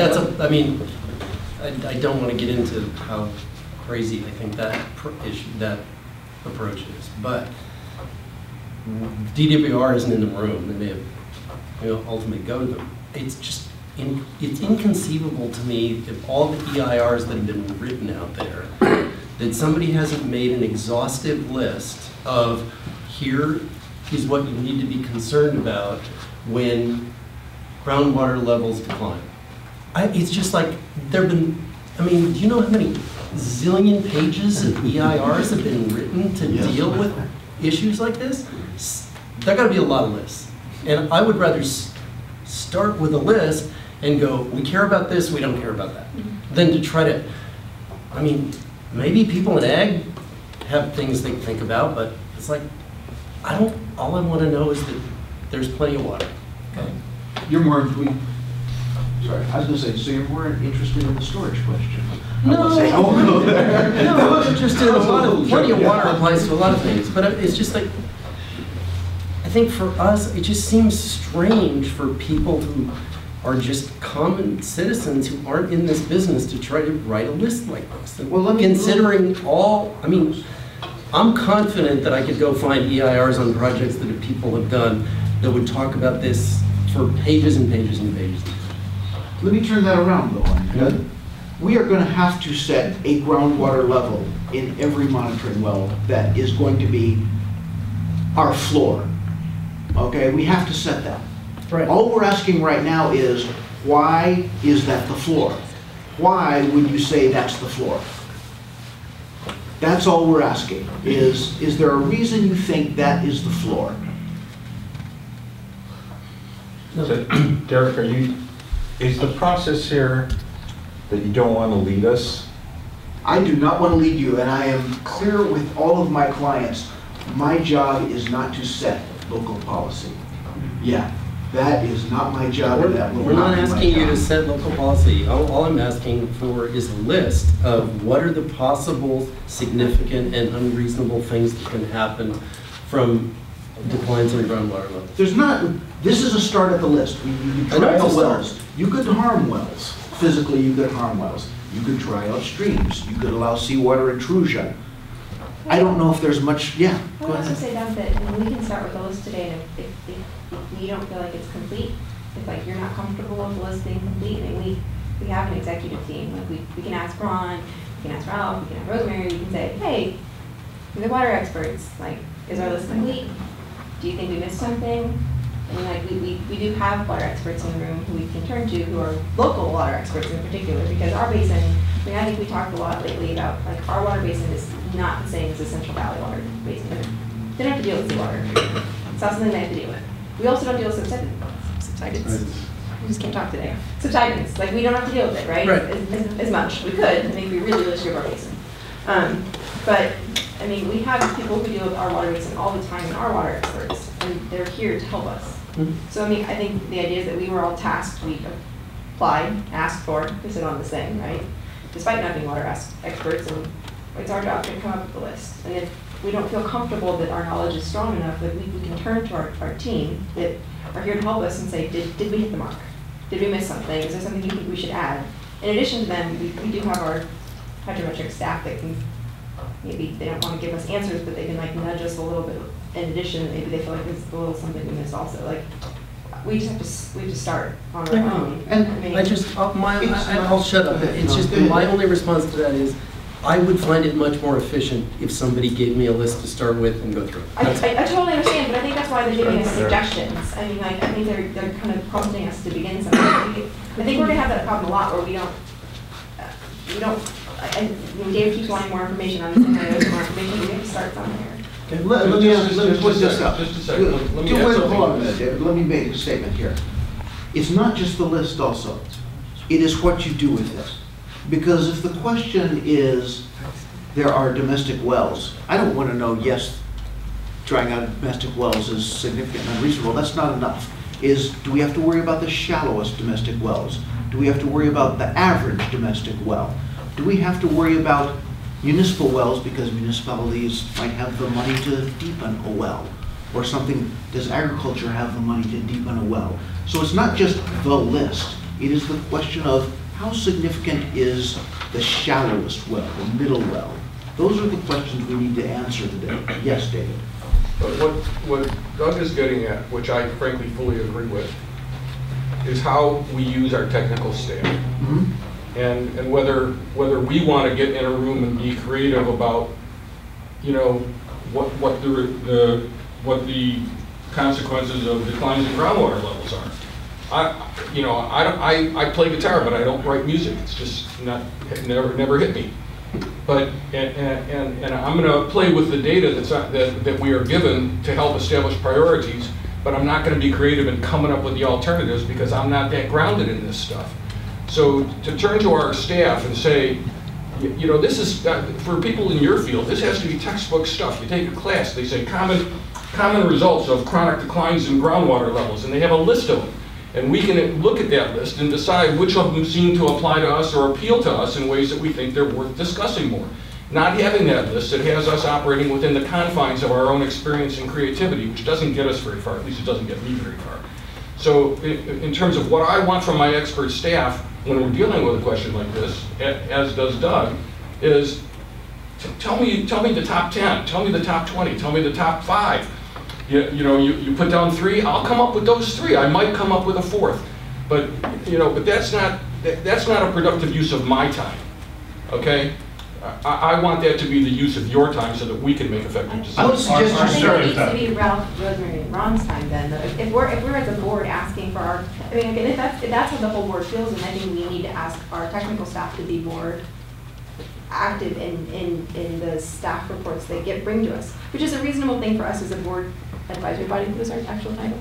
Advisory committee. To ask of our technical staff, and that's reasonable. Like, if that's how we feel, then it's reasonable for us to tell them, like, we need more material brought to us in these discussions. Like, we don't feel we're productive with the materials we're being given. If that's how we feel as a body, if that's what Doug's bringing to the table, then that's a reasonable request. That's why that's what I'm saying. That's my point. That's why we have a technical body. So if that's the objective of Doug's comment, and that's the objective of my comment too, which is, that's why they're here. So if we need them to, and we need more, to ask more from them, it's not hydrometrics role apparently, then it's our technical advisory's role. At least that's my understanding of the way this works. You guys can tell us if I'm wrong, but I always thought that was your role. So I think we Not ask. cheating, are we? We ask you these things.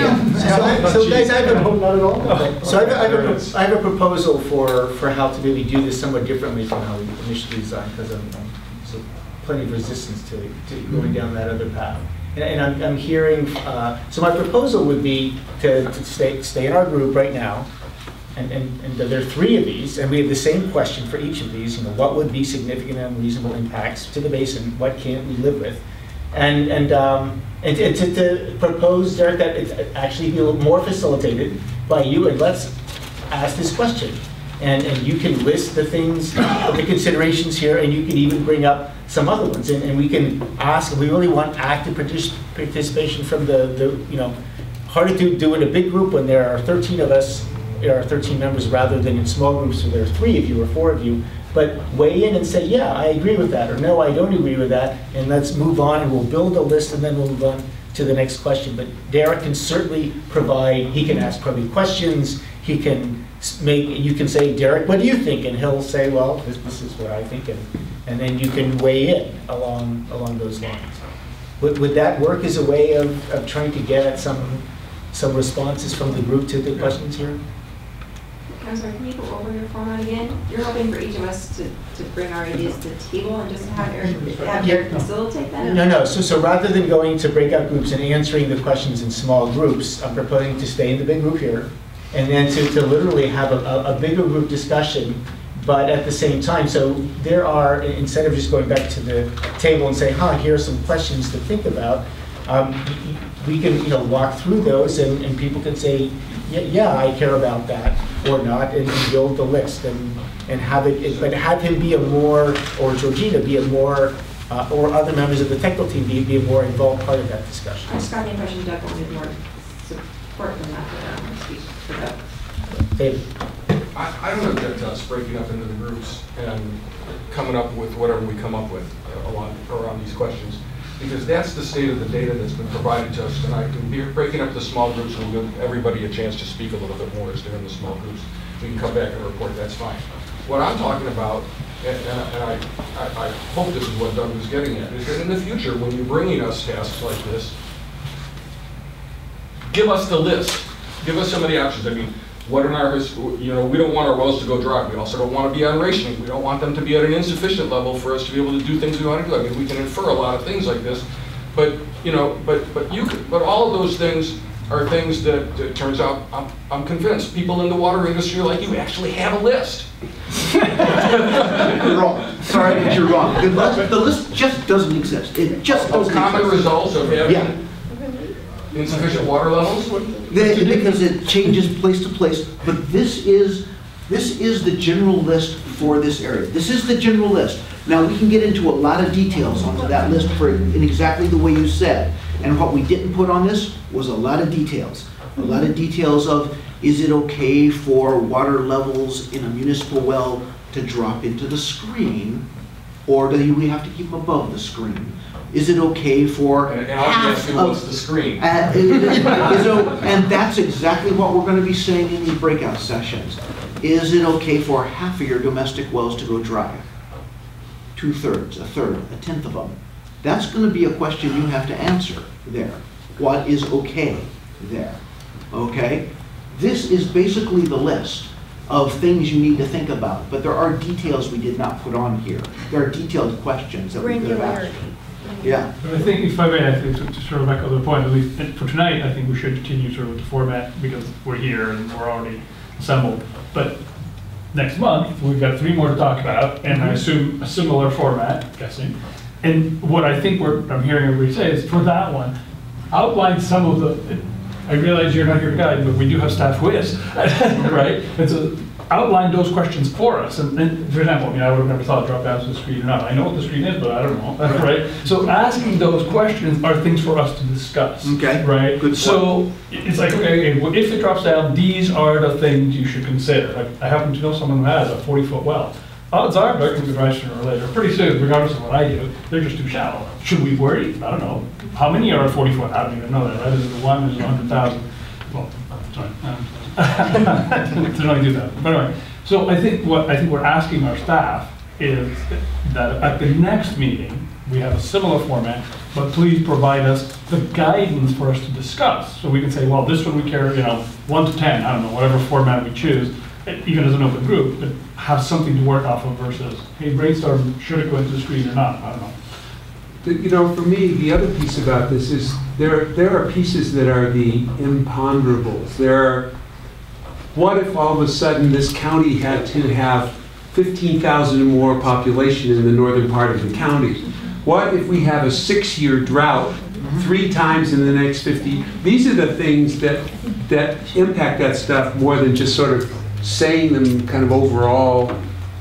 Yeah, we don't, given where we are now, we don't want the sea to come anymore. Well, what if the sea rises? So there's a whole bunch of stuff that we haven't gotten into yet that would be pieces of this. And there is, but it doesn't matter right now. Let me tell you that. It doesn't matter right now for a couple of reasons.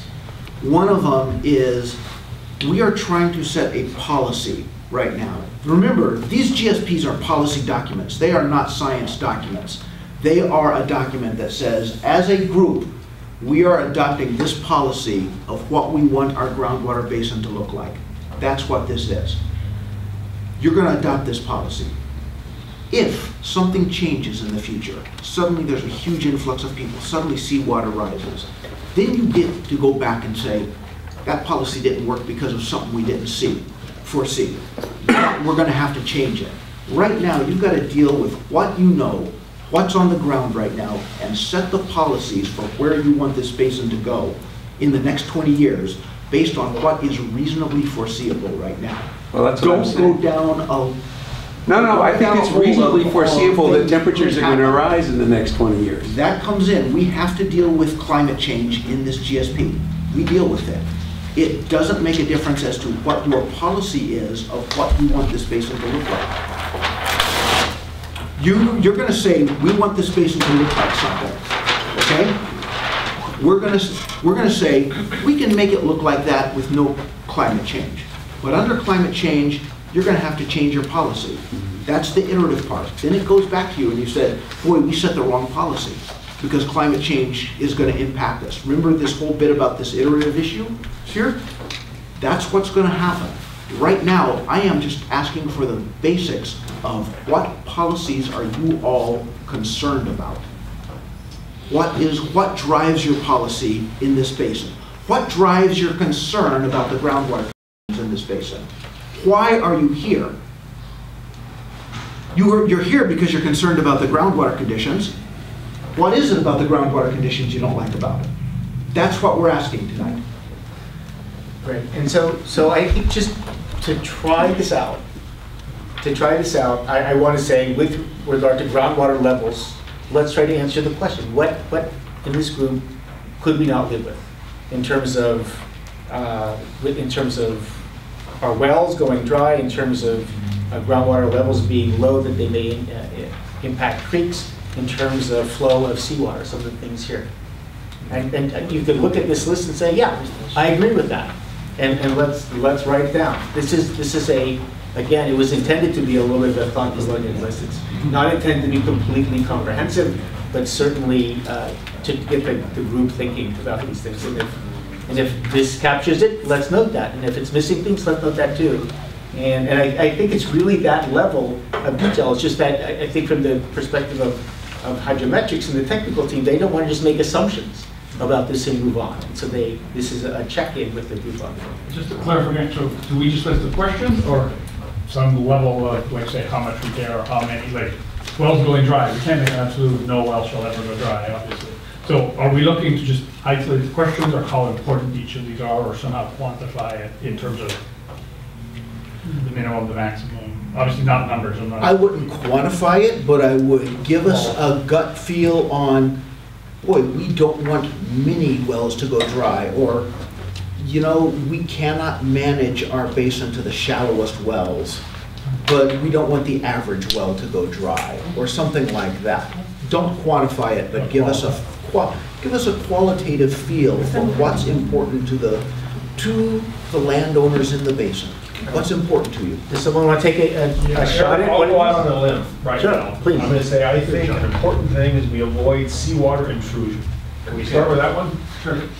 And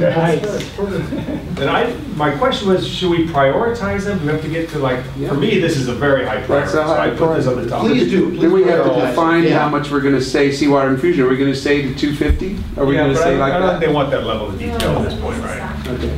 So are we staying in our group or are we breaking up in a group? We're going to try this in We're a just full doing group this. just to see what it's like. And if it makes sense, we can break out later. But I think that just to demystify what we were trying to do, we can do it all together. And I think it's helpful to ask questions like this of what level of detail, and Derek and Georgina, because this is really providing them with information that helps them move forward. So thank you, John, for going on. And high priority makes sense for Evers? Yep. Sure. Yeah? Okay, Mark? Not necessarily the next highest priority, but the average well should not go dry. Domestic, agricultural, municipal, does it make a difference to you? I'll say average because I don't know what the differences are. I mean, in terms of where they are. Well, Right? domestic are going to be very shallow. Agreed. Domestic are going to be shallow wells. But we've got 2,000 of them, and I'd hate for all of them to be dry. Would you like the average domestic well to not go dry? Yes. You'd like the average My domestic? gut would be yes. I'd want to know what those ranges are before we really know it. That- I have no idea what. We're going to come back with those numbers. Yeah. Let's say it's 400 to 80 and you want to say it's under, you know. The 200, yeah. Exactly, right? But just for right now, I think just saying the average, you know, Yeah. yes, that's. Lack of exact data, I'll say average. Like Cruz. I would prioritize municipal wells as the highest priority to keep seawater out and water levels high. Wait, can you say that again? As we're protecting wells, we should look at municipal wells as far as making sure that because those wells serve the greatest amount of population, that they should be protected as well as protected from water levels and seawater. John, should they be protected if they're close to the coast? They should be evaluated if they're in a municipality, if the feasibility of moving them as well, yes. So the project. So it would be more of evaluating the municipal well fields, and as far as if there is a plan and moving away from the coast, how can we accommodate that, but protect that, and that would mean finding another location for that. Right. And So that's what you mean by protect, yeah. Right. Okay. And so if there were municipal wells are important for you because they protect. Well, they serve, for a singular well serves more people in a municipal well field. Okay. So it's a larger loss of water to people. Got it. To that point, I would not rank municipal wells as higher priority than domestic wells, because for domestic well owners, that is their only source of water. So if those wells go dry, there's no alternative. So I think it is, although it serves fewer people, I think it maintains priority for a different reason. Okay. Allison? So for me, groundwater levels, it's important that as a source of stream flow, it's important. So say that again.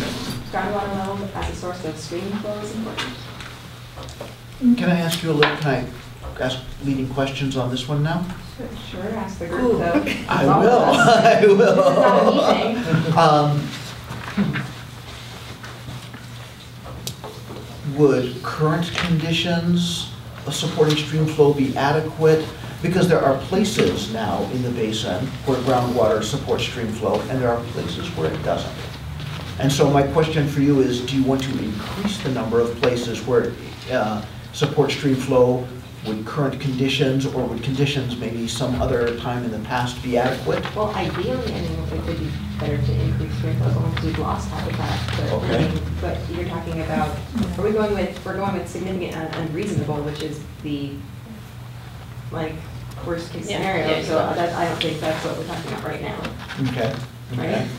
I don't think that, I don't think our lowest threshold should be to go back to where we used to be. You could, It could be, you could, I don't know. in all honesty, if you want your lowest threshold to be much better than it is today, that's your decision. Yeah. That's fine to make that decision. But if you think, no, the threshold of where we are today, that's okay, even though we'd like to be better, that's your choice too, yeah. Yeah, I think at a minimum, from my perspective, looking at the cost of projects that would be necessary to return to sustainable levels in surface water flow is something that we ought to do.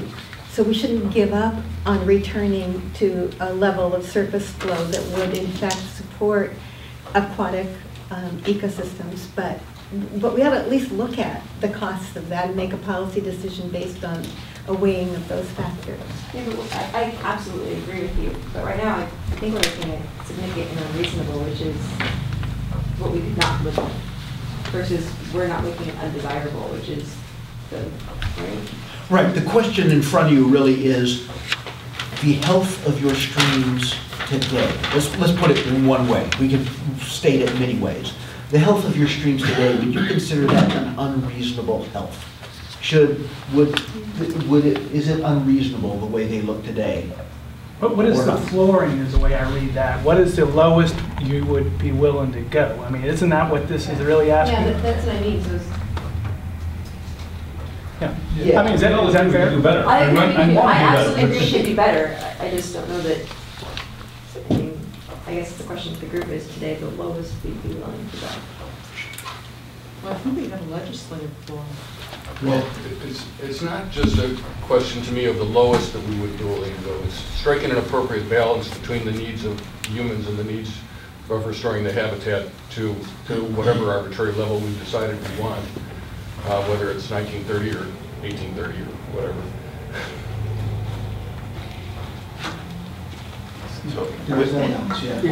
When we talk about stream flow, this is where I think the group could benefit from some expertise of there are areas in this basin where doing projects or putting supply wells would affect the streams more or less. And so I think if we understood that, that would help us to be able to site projects in a way that was beneficial in that way, or would have the least effect on the stream to keep them at the levels they are today. But the reason I framed that actually the way I was sort of jokingly, but not really, is that usually when you're dealing with habitat restoration, you're picking some point in the past that you want to restore to, whether it be a point in time or a point of certain conditions. And so, you know, that's really the question, is when you don't want humans to have to compete with habitat for the water, that you want that you're able to identify a reasonable level of restoration that you can cope with, and that you want to cope with. And part of that is the cost of your projects and your management functions to get you the water to get there. And as an additional element related to that, it's looking at the effectiveness of the ecosystem services that are provided by water courses at various levels, and whether in fact water filtration, for instance, might be cheaper if we had higher flow levels in our surface streams, not necessitating as much investment in hard infrastructure. So I think those kinds of issues need to be evaluated as well in terms of looking at stream levels. So I would just make a comment from the aquatic ecosystem management, that I think that what you gotta, David is sort of right, but I would clarify what he says based on the idea that you really want to try to figure out what you're managing for. And so, for example, if you pick cold water fishery as what you're trying to manage for, if that's the right, then that drives a lot of other things, because it drives temperature, whatever kinds of cold water species you have have certain habitat and life stage requirements that drive what you need to accomplish. So really the way you get at this issue is to try to decide what it is you're trying to manage for, and then the issue is, are you going to give it 100% of what it needs to, maximum, or are you going to give it 50%? Where's that balance point of, hitting the mark? And if you have regulatory issues to deal with, that's a whole other sort of set of things. So could I ask just a question? Sorry for my ignorance again. Could someone tell me, isn't stream water flow totally dependent on rainfall? No. What are the other factors that we can control water flow in, say, Soquel Creek? So like, when it like rained last year, when we had the really bad storms, do you remember how for like weeks, even after the rain stopped, you kept seeing water flow out of like the mountains and stuff? Right. It's not all. It comes from the groundwater. It comes from groundwater. Like we have lots of creeks in our area that are not rainfall fed. In fact, there's water in them in summer, doesn't it? They feed it underground. They feed the stream underground. But there are people in the creeks pulling water out too. Right. So that can affect it too. Okay, so I'm trying to pause here. So we've been going into this question. This is all information that's hopefully informing Hydrometrics' understanding of the advice they're getting here. Do we have information that you need? Are there questions you want to ask, or is it worthwhile to go on to another sustainability indicator? I want to ask a few more questions here. We haven't talked about agricultural wells. Any feeling about agricultural wells? Agriculture is very important in our area.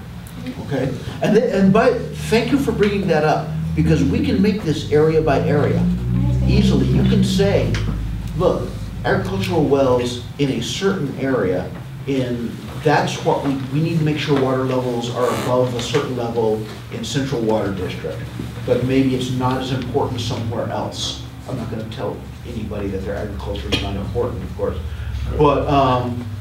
but we can make this area by area. If you say, well, it's important for all domestic wells to have high water levels everywhere, above, above an elevation of 600 feet, let's say, something like that. We can do that also. Okay. So in your opinion, agricultural wells very important in your area. I said agriculture is very important, but it's okay. And they need water, but We're not going to speak up as agricultural representatives. Exactly. You guys, let's face it, they're all important. Municipal, yes, domestic. And as she points out, the only source for some houses up in the hills, and agriculture is feeding us. And if we lose the water for agriculture, we're going to run out of some levels of food. So they're all important. So I'm going to tag on that.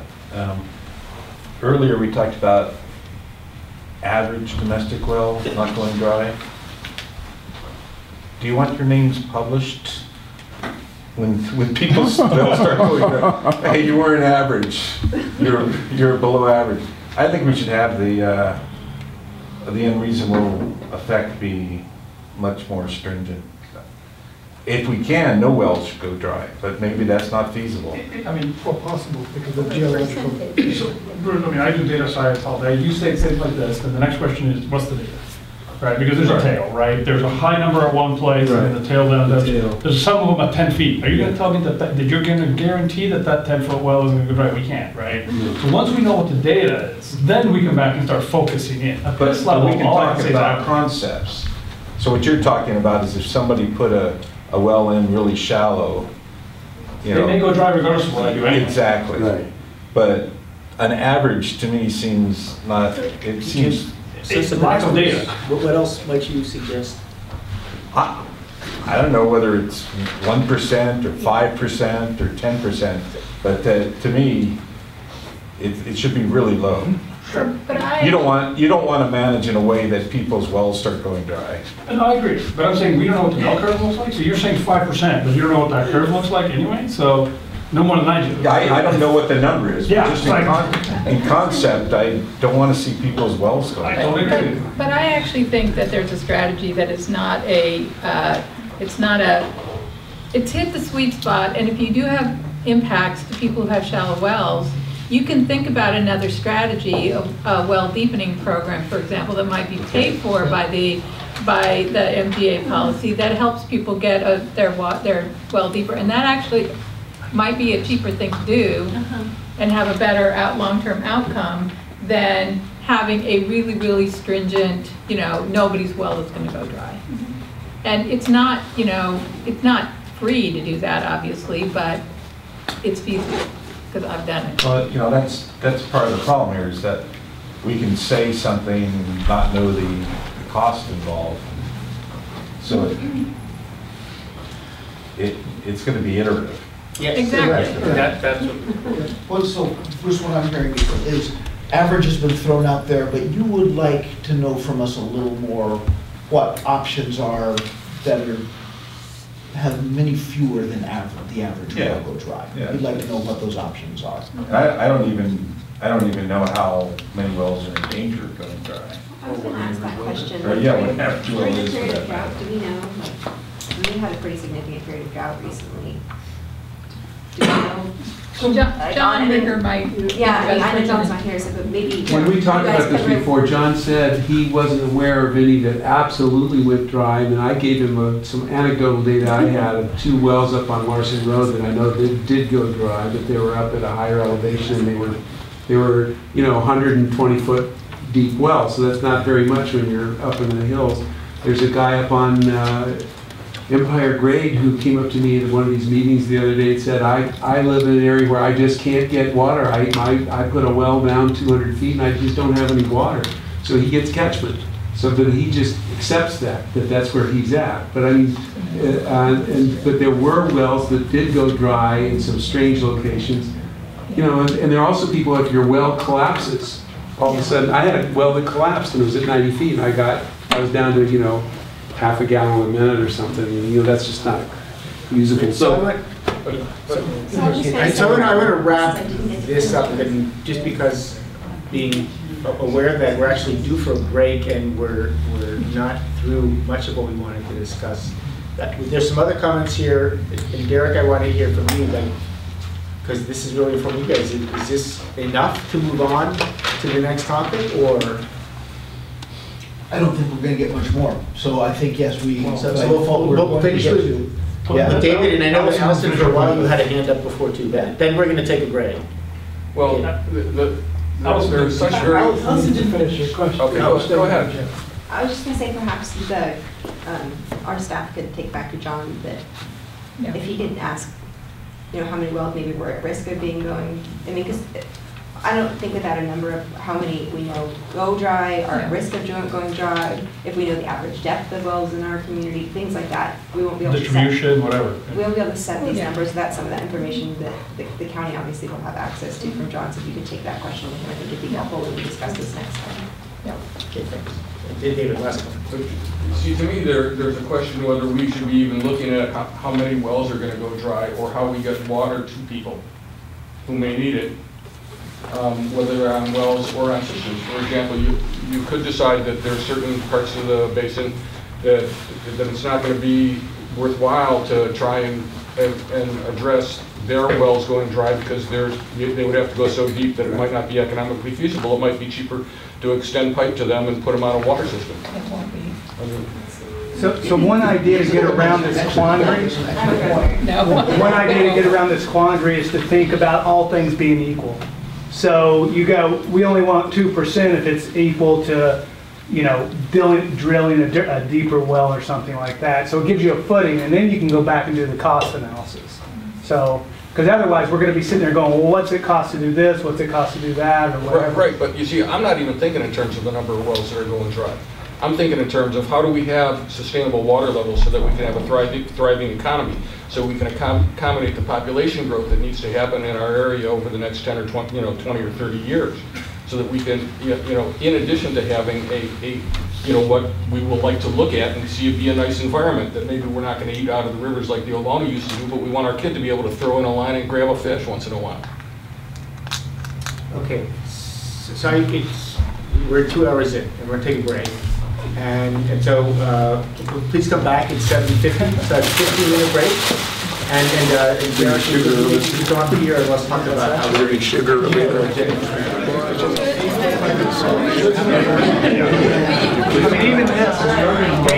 Okay? Schmoozing with your peers? Right, advise me who members Really large.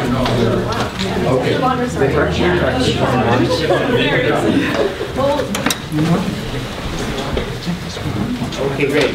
So we had a little bit of a discussion about how can we modify our agenda a little bit moving forward so we get the key outcomes that we need, that the technical team in particular needs to continue to do their work from month to month.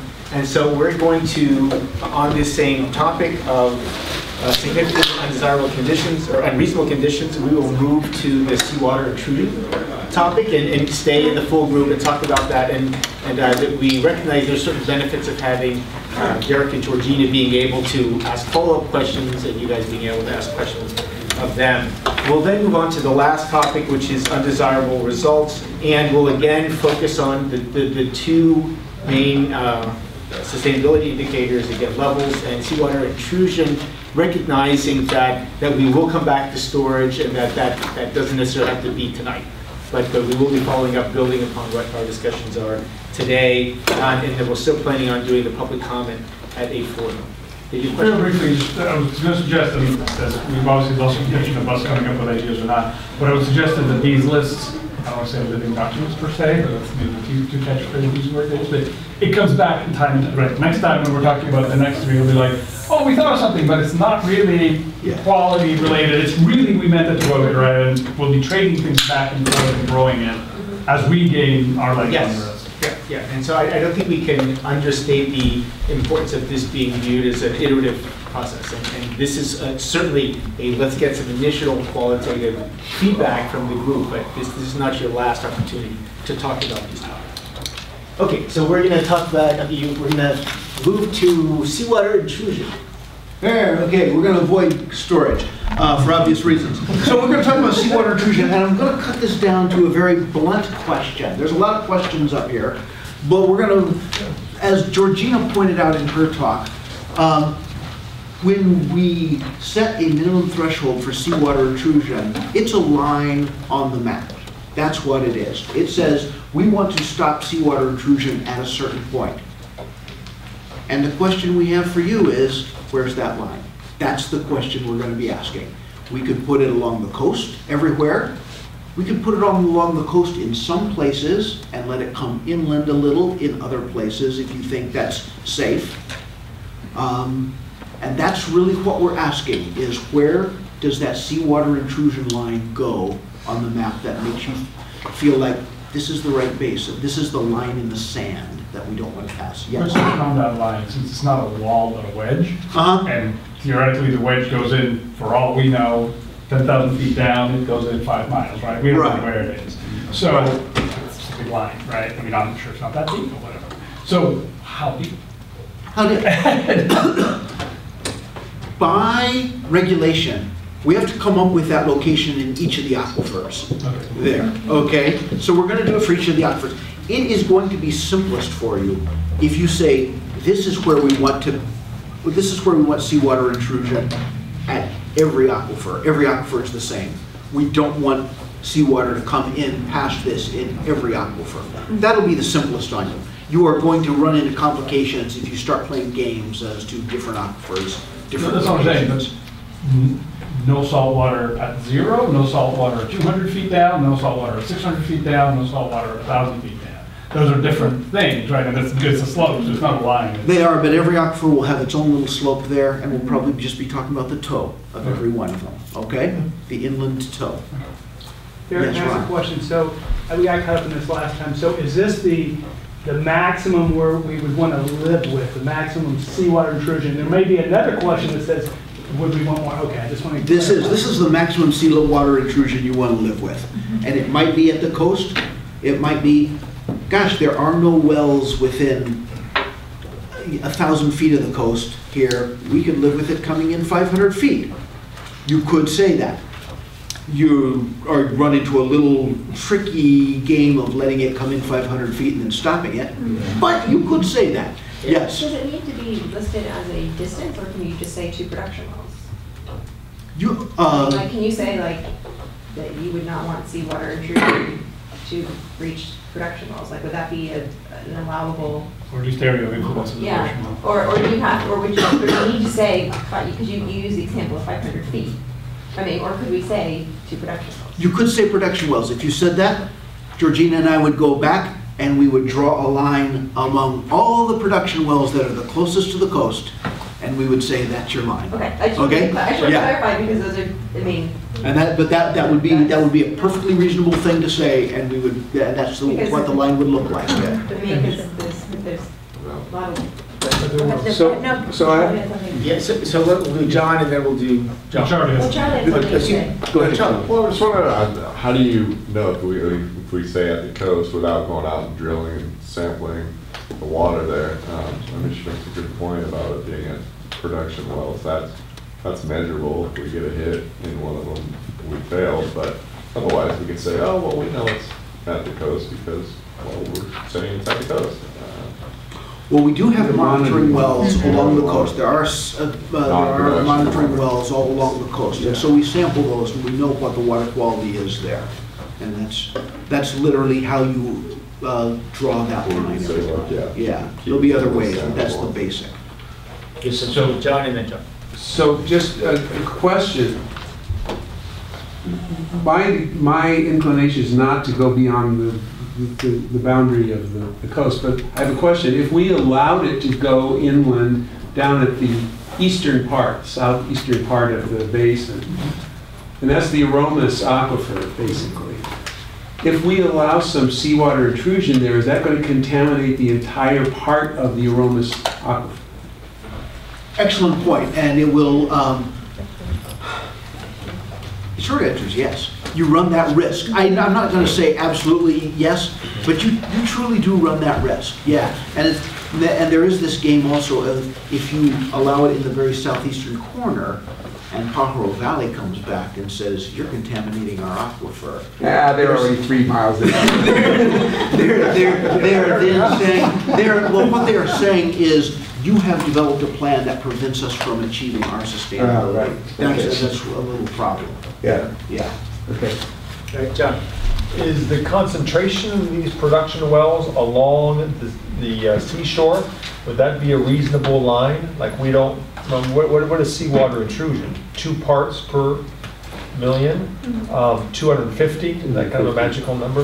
Would concentration be a line in the sand for any production wells? I was trying to keep this conversation fairly simple, but you bring up a good point. What is the definition of seawater intrusion? We will probably set it at either 250 or 500, probably 250 milligrams per liter chloride, because it is a secondary drinking water standard. We could set it at other levels for agricultural reasons if there were agricultural reasons to keep it lower or something. But you bring up a good point of we are going to have to come up with a standard number that is the definition of that line. Right now, my guess is it's going to be around 250 milligrams per liter of chloride there. But that's just a guess right now. That's also the basin objective. Is it also the basin? It's the basin objective, so the state wants to see that, yes. So that's probably how we will define seawater intrusion. So I want to know, if I'm going to tell you where I want the line, how sure you are that you can keep it at that line. So if you're not too sure, I want to be more conservative on where that line is. And if you're really sure, then I'm willing to move the line farther in. That is a great question, Bruce, and it's going to come up a little bit later. Okay. But there is this, remember I said the question about undesirable results is how many exceedances are you going to agree to, basically. That is how firmly are you putting your foot down saying, I am stopping seawater right now. That's going to come up in that question.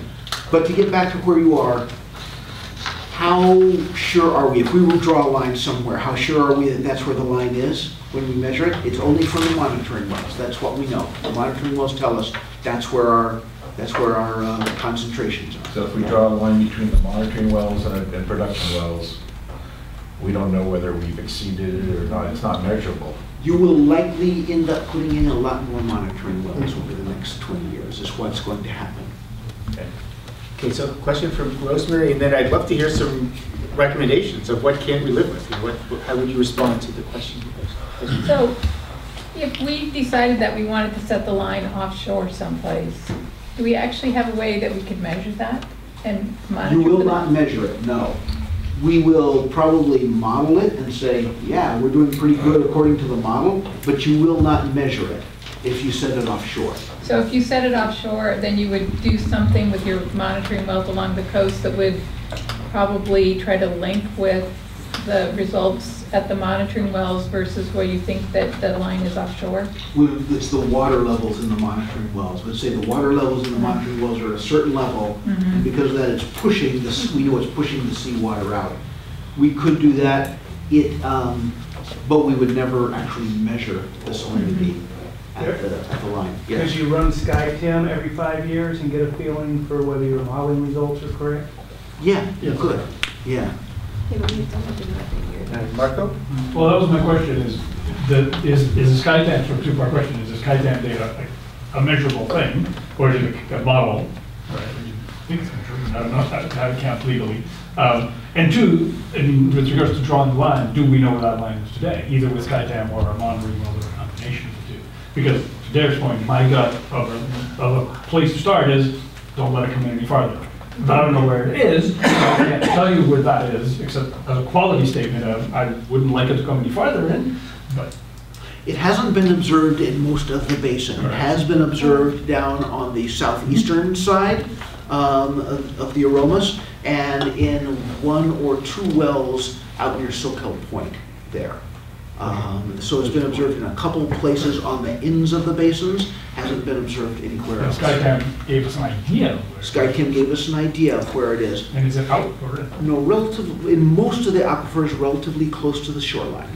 Most of them, I think one of them not. That'll be presented March 20th at MGA meeting. It's not the 15th or 15th, whatever, Yeah. the next MGA meeting.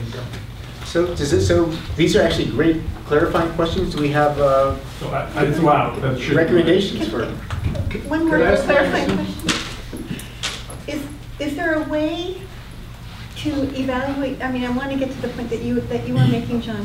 I mean, is there a way of evaluating the risk that any current intrusion will affect more of the basin? Contaminate more of the basin and render it useless? I mean, that's what I want to say. If there's that risk, then we ought to push it back from where it is. You're not putting salt in a bathtub though, right? I mean, they're not mixing. They're two wedges that are pushing against each other, which, yes, there's between. But it's not because you have salt water on the coast, you suddenly have salt water on top of the mountain, because as if you put, salt Well, in. I don't know, is that right? Let me say something about saltwater intrusion here, about seawater intrusion. It is very hard to stop it at a line there. Once it starts coming on shore, you can't, it's very difficult to stop it at a point. It either continues to come on shore and contaminate things, or you push it back. What you don't really do is say, it stops right here. Okay? So the point, I bring that up because your question of would seawater intrusion continue to contaminate things? I would probably say yes, because it's very hard once it gets on shore to say stop right there. You actually have to push it back. So if we're going to push it back, we need to push it back. We need to stop it at the shore. Seems like the Well, answer. and that was my statement. Stop it. Okay, so we're going to get some. We'd love to hear multiple. So my statement was stop it where it is, and Kate's statement was stop it at the shore. Sure, yeah. But it may not be at the shore today. Well, it's 17,000 parts per whatever it is down there in the southeast already. It's Where we went looking for it. way high, more than what we'd like. We went looking for that. So we need to push it back out there if we can do that. Well, If we, That's a good point. John brings up a good point. Yeah. Is the goal to push it back out in that southeast corner of the basin? That was going to be my question, and it's to the people that are actually supplying water out of these aquifers. And the question is, what is significant and unreasonable?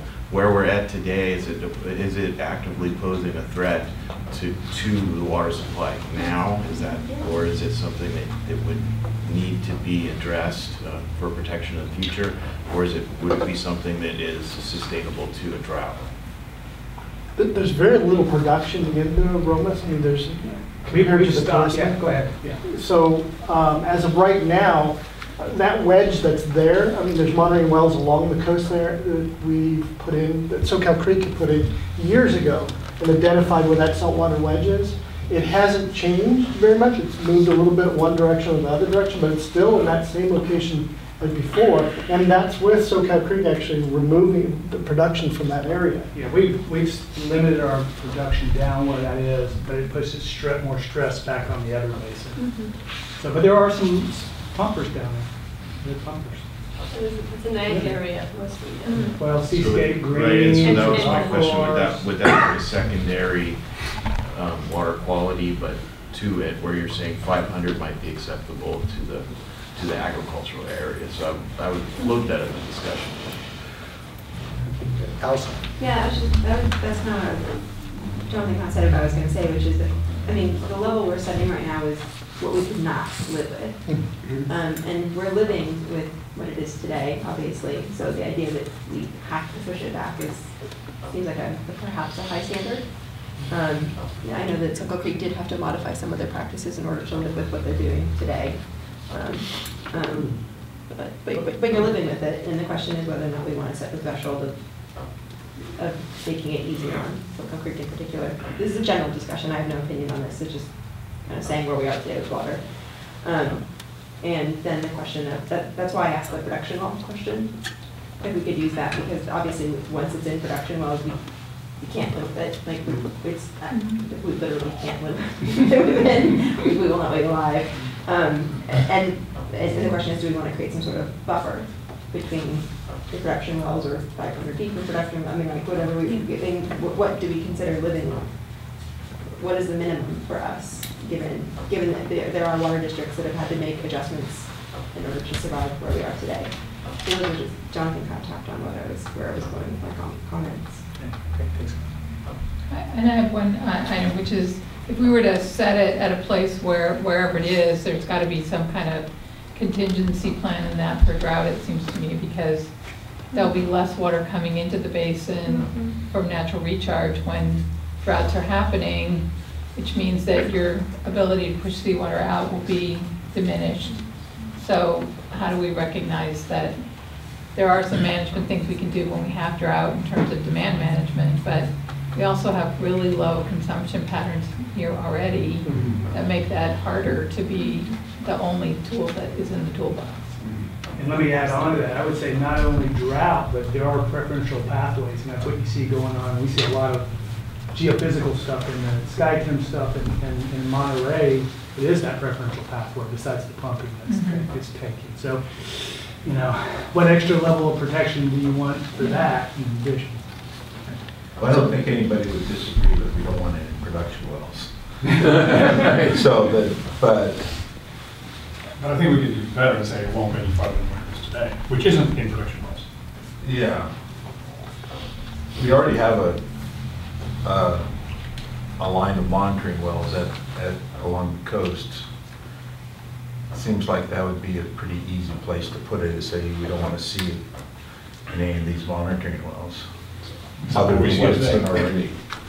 And then the discussion, I think, will evolve into where Rosemary was going, what level of insurance do you need to make sure it doesn't do that? And that'll be an interesting discussion, because if it's right there and then you get a big drought and we can't get water levels in, it makes its way forward. So what buffers do you need? And that'll be a really insurance, I think, is going to be.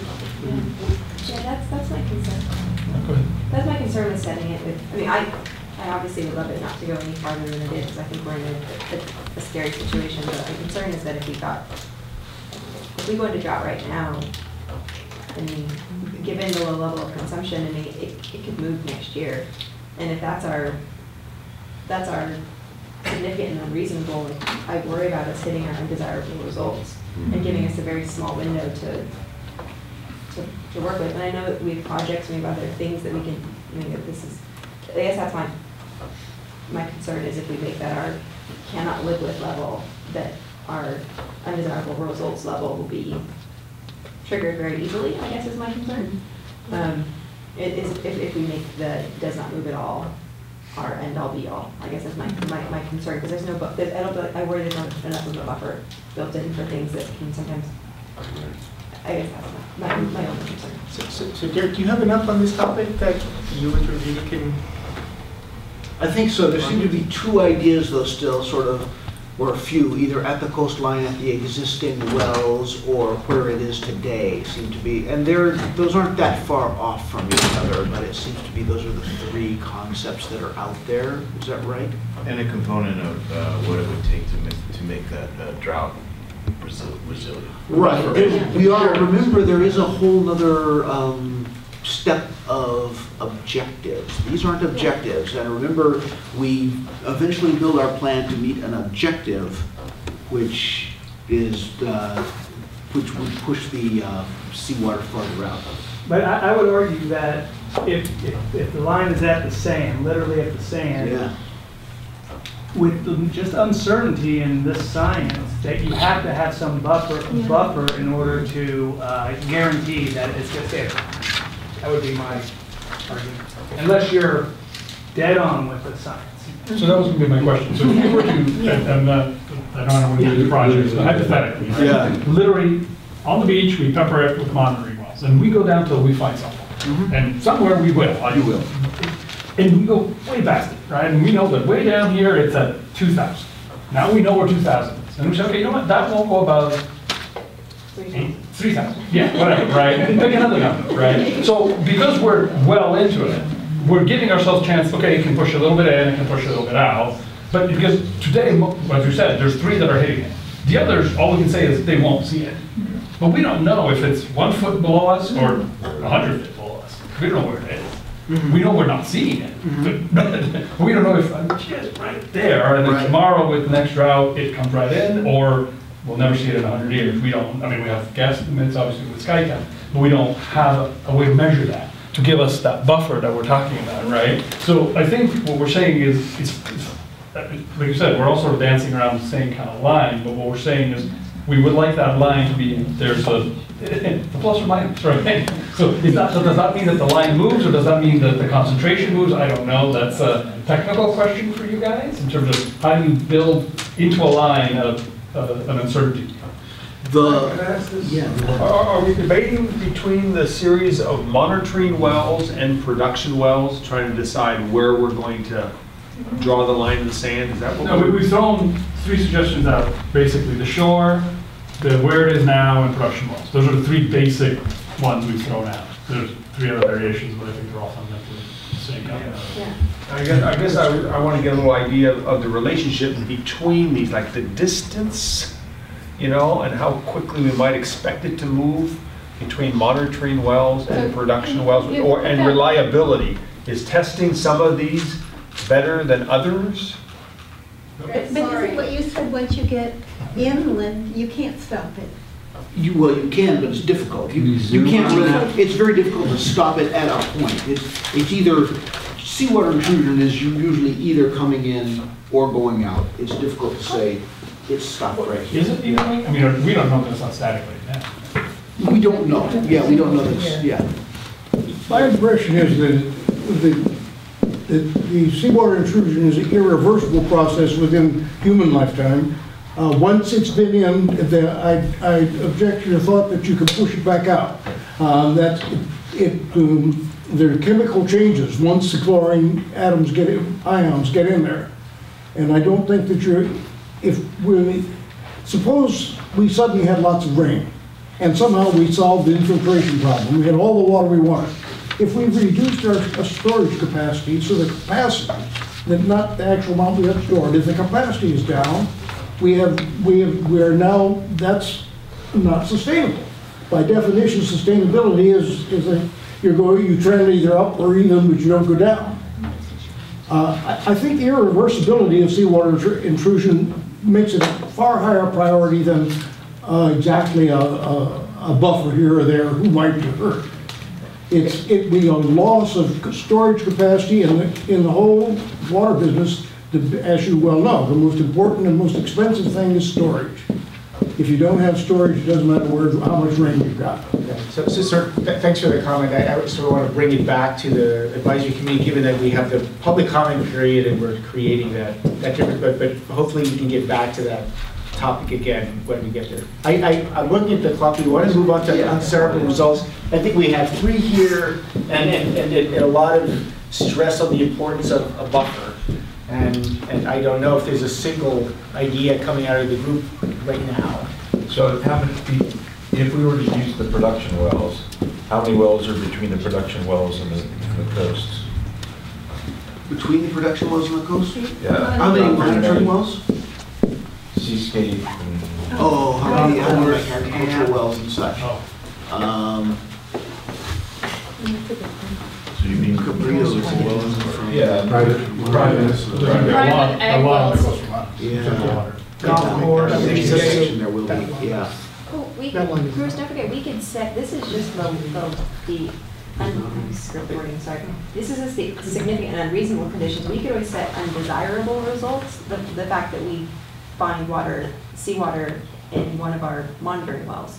So and then that would trigger us needing to take greater action earlier. This is like the bottom line. Worst of the worst that we're willing to even deal with, even accept.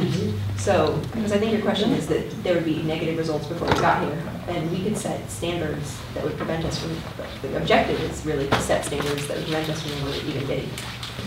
So thanks for that. And because we want to get undesirable results, I really want to wrap this because we're not going to get there otherwise. And so, again, Derek, is there a follow-up question to them that gets better definition around these 3 options, or? I don't think so right now. I think, like on a lot of these, we're teeing up a lot of things that people are going to come back to us later on. So I don't think we're going to get any farther in this discussion. So thank you for that, and apologies for pushing on here, but we want to make sure we hit some of these other topics.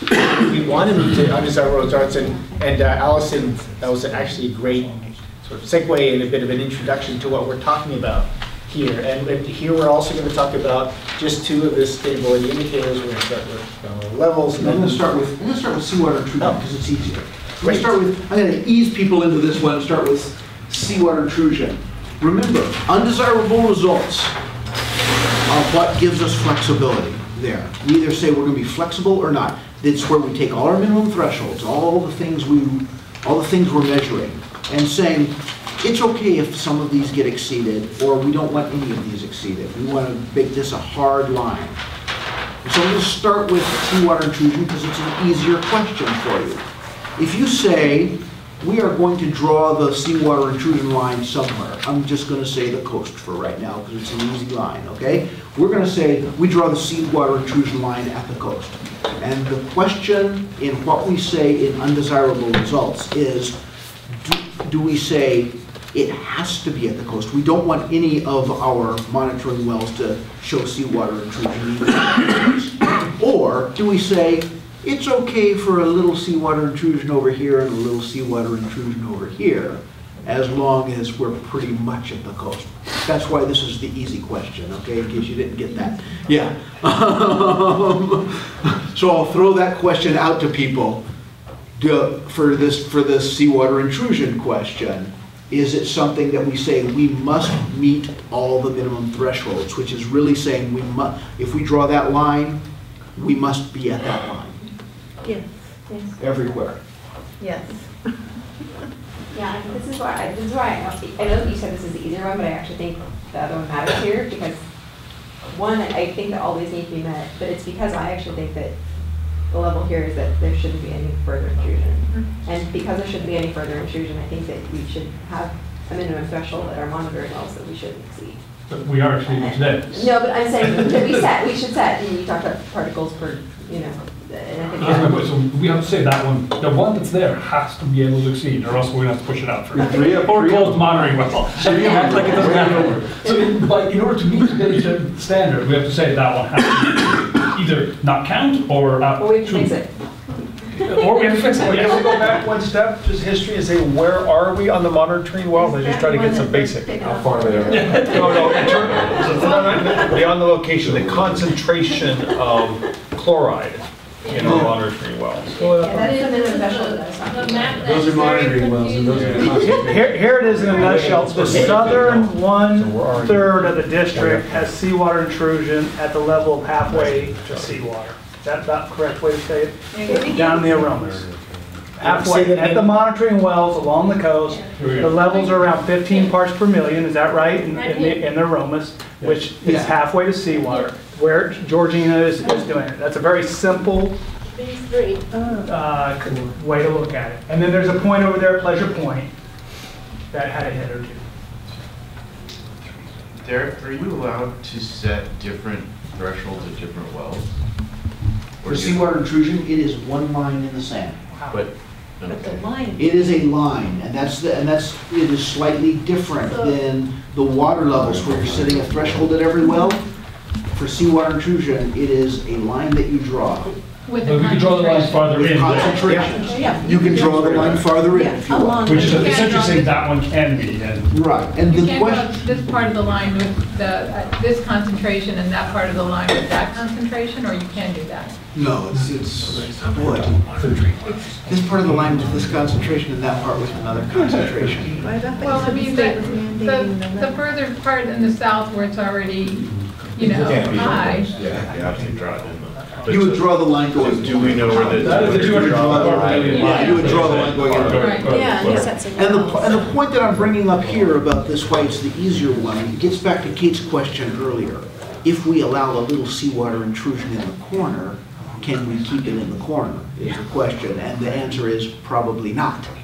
So that's why, you know, it's, if you are wanting to say, yeah, we can make this, for our undesirable results, we can allow a little seawater intrusion here and there, we can have that discussion, but remember, it's going to be a hard one to keep in check. So that's the question that Derek is asking right now, is that can you have some, or would you be recommending as an undesirable result that having none, or having any would be undesirable? Right. I go back to my statement, we've got 3 that have it. So if we say none, we're automatically not meeting it. No, but you draw the line behind them. if that's- No, what I'm saying is the line, you Oh, draw the wherever we line, draw the line. wherever you draw the line, You is get to draw that the a line. strong line in the sand? Are you saying, that is our line Then in I the go to sand? Rosemary, it's not 100% strong because we haven't tried it. You have to figure out where that 200. We have to allow some fudge to that thing. We know that wedge probably moves. Probably. I don't know. Hey guys, if we can have just one conversation, it's tough to have multiple.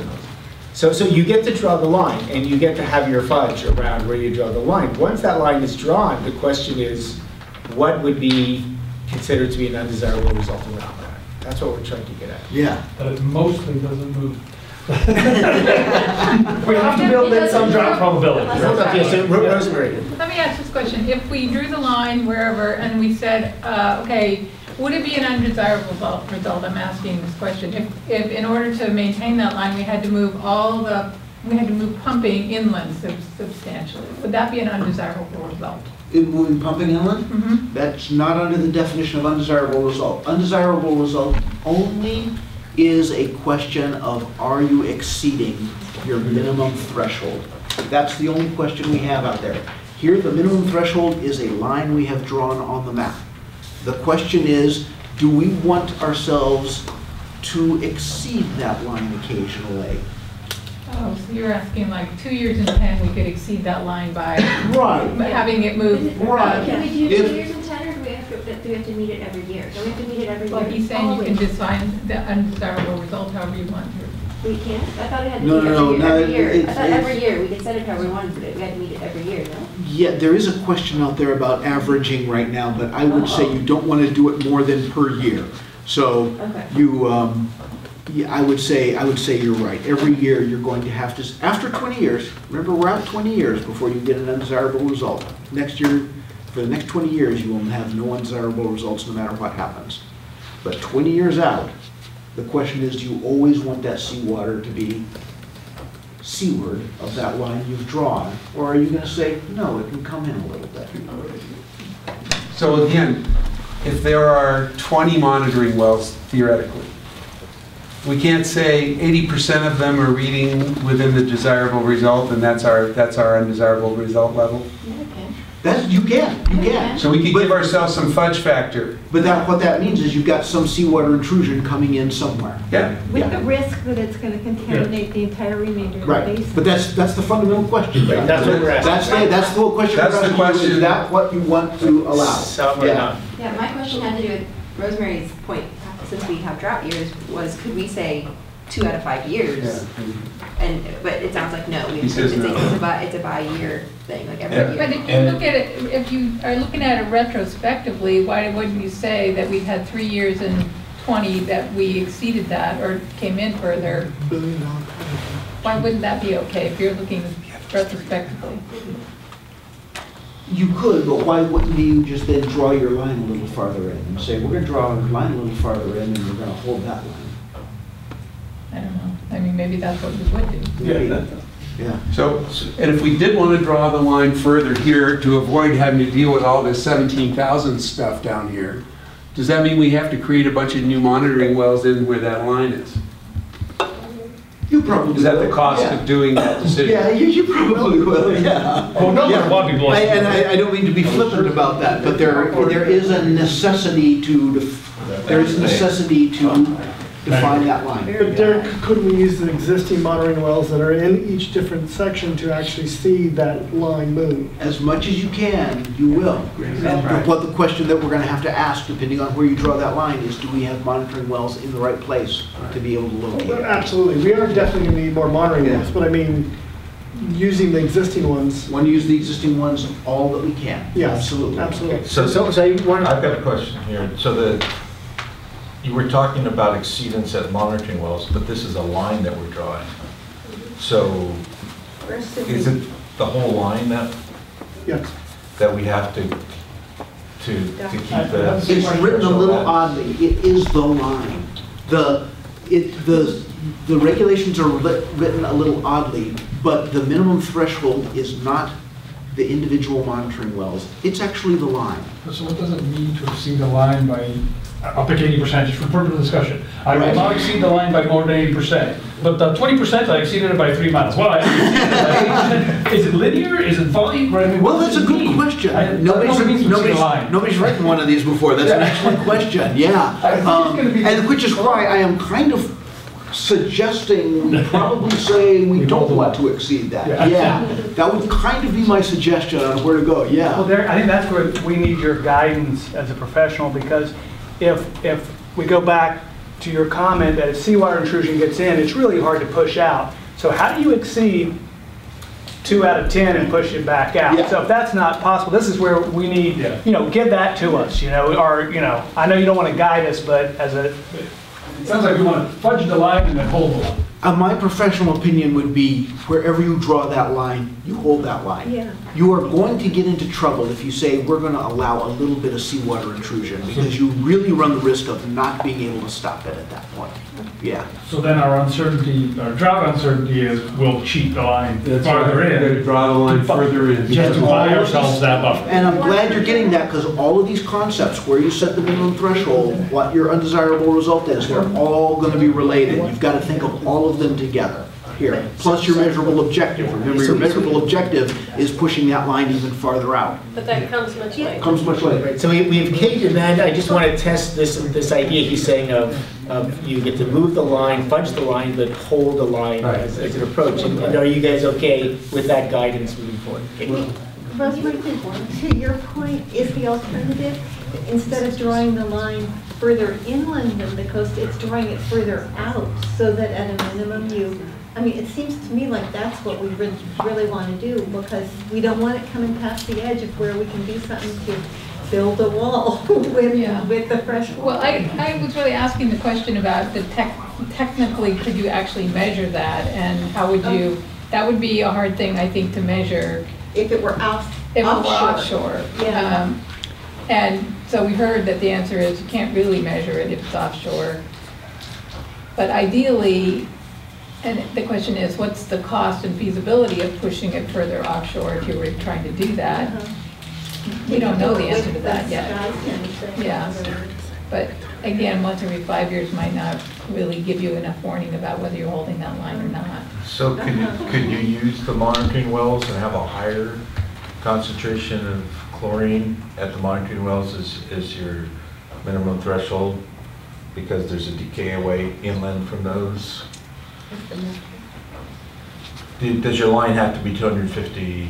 It does not have to be 250. Your line does not. It's a common line to use because it is the secondary drinking water standard, and it kind of is an indication of where you're having problems. I think Derek is asking if I have, sorry, Bruce.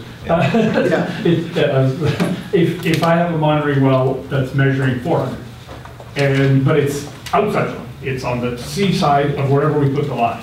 And we know scientifically that, it slopes X. So if it's a 450 here, we can thus estimate that it's a 250 X feet inland. So can we use that monitoring well to know that it's a 250 over here? We're not measuring 250 over here, we're measuring 450 over here. You will always do that. You will always do that. You're always going to have monitoring wells that you're just interpolating between. Okay. Basically, yeah. So that's, so I want to... Unless you draw that line right on the monitoring wells, which is a convenient thing to do. Yes. Just saying. Just saying. Yeah. So we want to move to groundwater levels again, and so I'm hearing a lot of sort of clarification questions, but I think I've heard some support from this group about that where you put the line in and how you fudge for that is a key thing, but the idea, once you have that line, of holding that line and saying no saltwater intrusion, that's, so you know if it's it. Go ahead. So it's semantics, but can you just please not use the expression fudge the line? It's just, can we be generous with the line, be overestimate with the line? It's just, How about in that? our public document, can we not say, it suggests we're being inaccurate with it versus Buffer the line. overestimating? Thank you. I don't want it to sound like we're making up numbers. It really bothers me. Okay, so it's a... No, you don't need to put it there, just need to write the document out. Thank you. So it's 8:30, and I want to take 15 minutes on this next topic, and then I want to get to public comment. We know that the public is aiming and ready to weigh in on some of these items. So can we go to the other... Right, groundwater levels. I want to talk about undesirable results for groundwater levels. Right now, I'm just going to throw out some concepts for you that you all are going to want to think about here, okay? Because this one gets more complicated than the saltwater intrusion one. Again, for groundwater levels, we can say a certain percentage of our minimum thresholds, we're going to allow them to be exceeded in any year. And the advantage of this is that as we manage things, as things happen locally, I'm not sure, an area gets paved over, recharge stops locally, things like that, we don't have to meet our minimum threshold exactly at every place and fall out of compliance. Suddenly be told by the state you're not sustainable because one of our wells was too low. So that's the advantage there. The disadvantage, of course, is that you run the risk of, someone's well going dry and us saying, it's not our fault. We are not in an undesirable condition by our own definition. So there's this trade-off that goes on. So what we're going to have to do for this report is to say it's going to be undesirable for a certain percentage of our monitoring wells in any one year to be below the minimum threshold. There are some tricks to doing this now, okay? And what you always ought to have in the back of your mind is what do you want the basin to look like and what is sustainable? One of the tricks, let me start with one of the problems. One of the problems is if we say 10% of our monitoring wells can be below minimum thresholds, and they're all concentrated, that whole 10% is concentrated in a certain area, we are really hurting a certain part of the basin at the benefit of the rest of the basin, and we get to say, we're sustainable. I'm sorry, you're a little part of the basin, but we're still sustainable there, okay? That's the problem, is the concentration in a certain area. There are tricks to getting around that, okay? And the main trick is if you divide your basin into management areas, you can say, our undesirable result is that no more than 10% of our wells exceed their minimum threshold in any management area. So that in that way you kind of spatially spread out any problems there.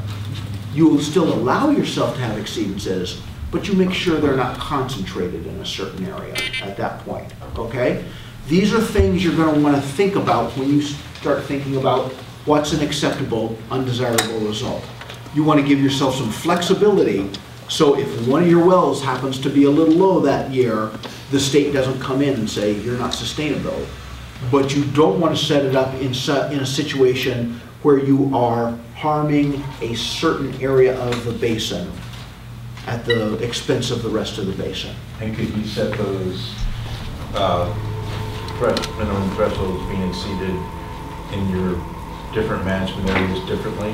No, it has to be one statement. That's the trick. It has to be the same statement, except you can include the clause that we're applying this this statement by management area. You can't say no more than 10% management area, it's 5% in management area. No, it's got to be one number, the number.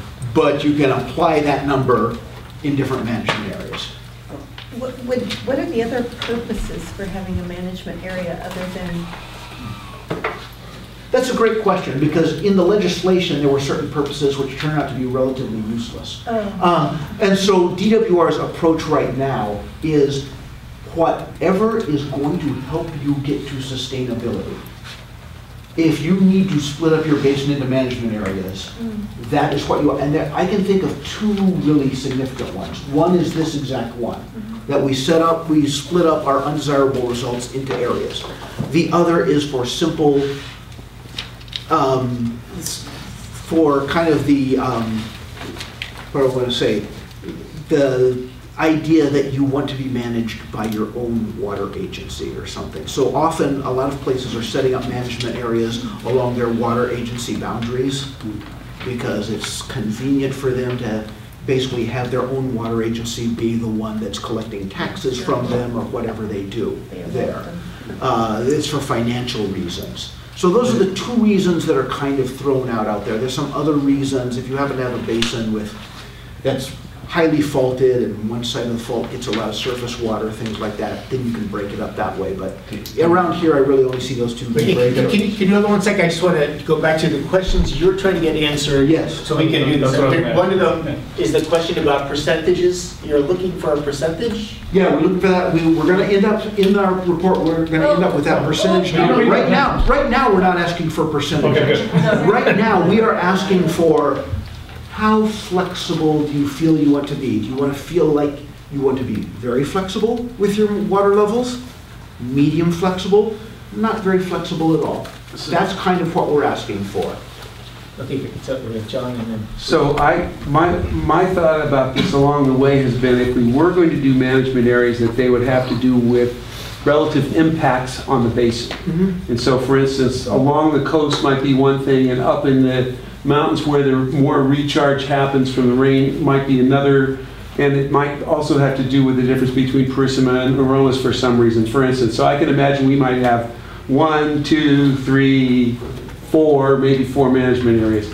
If you had that, it would make sense to be able to have some flexibility by management area because of the difference of the impact on the basin. Best example, seawater intrusion, you can't have a lot of flexibility there. But we have one number. We have one number, so we can't. No, but I know, but groundwater levels now we're on groundwater levels. We don't want to have a lot of flexibility in groundwater levels near the coast, but we can't because of seawater included. So the way around that is to have a stricter minimum threshold near the coast than farther away. And you could do that by well anyway. Yeah. So my philosophy would be minimum thresholds that are stricter and be flexible with exceeding. Okay.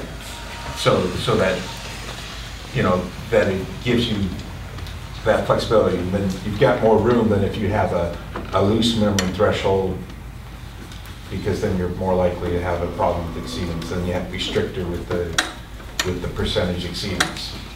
Did everybody understand what Bruce just said there? Remember these. Yeah, restate it. Well, remember these concepts are interrelated. You're going to set a minimum threshold everywhere, and then you're going to say, how willing are we to exceed that minimum threshold? And Bruce is saying his preference is to have higher minimum thresholds, but be willing to exceed them, basically. That's one, and that's a perfectly valid approach there. The minimum threshold is per well. Is per well. And then you can have different higher minimum thresholds in the places that are more impact.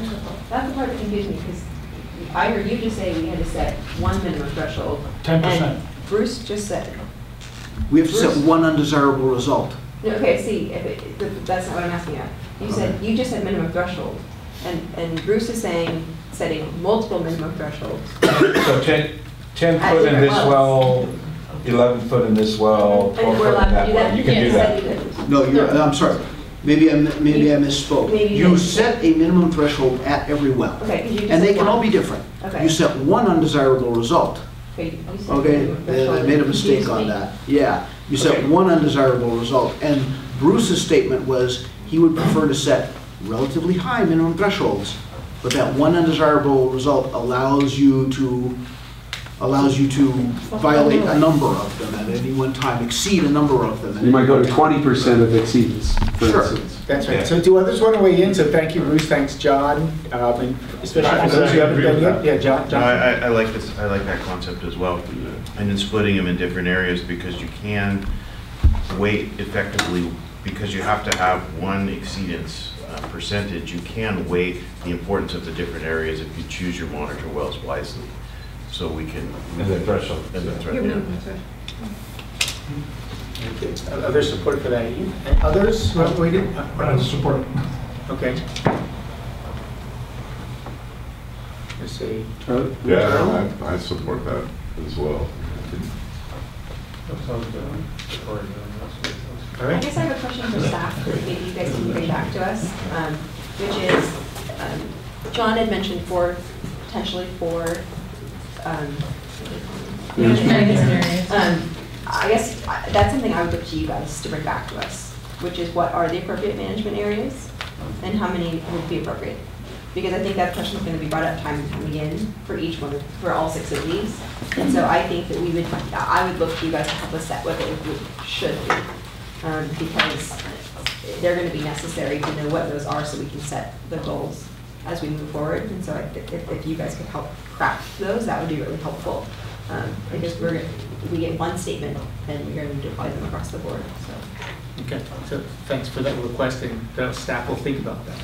Kate? As part of bringing back that information, I would ask for evaluation of whether, in staff's opinion, management areas are in fact a desirable way to approach this, because there's clearly another way of structuring this statement about concentrations without referring to management areas. I mean, it could be that wells within X distance or of each other shall not exceed that, and we wouldn't invoke the whole issue about having management areas with other implications about accountability and flexibility and so forth that we might not be in a position, or that staff might not recommend actually establish. So that gets to another point for me. The reason I think about management areas is partly for these measurement issues, but it's much more around when we get down to financial issues way down the pike. It's about, and I think it's the management areas is less important than the concept of impact on the basin. And I think we all have to come to an understanding of what does that mean? What do we mean by impact on the basin? And I think that means we have to see the groundwater model in a lot more detail to understand that, and we need to have staff tell us what they think about that.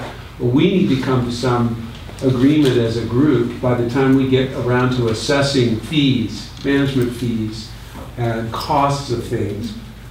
We need to understand the difference throughout the basin of the impact it's having, and principally around, how much water we have in the ground, but also salt water and streams, that.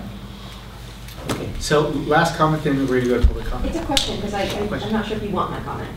One of the things you've asked us a lot about today is how flexible are we on these things, but I feel like you haven't asked us what our goal is in these undesirable results. And so I don't know if you want our comment on that. So I'm a little confused. You've asked us how flexible do we want to be? What do we want to use as management areas? But I don't know that you've asked us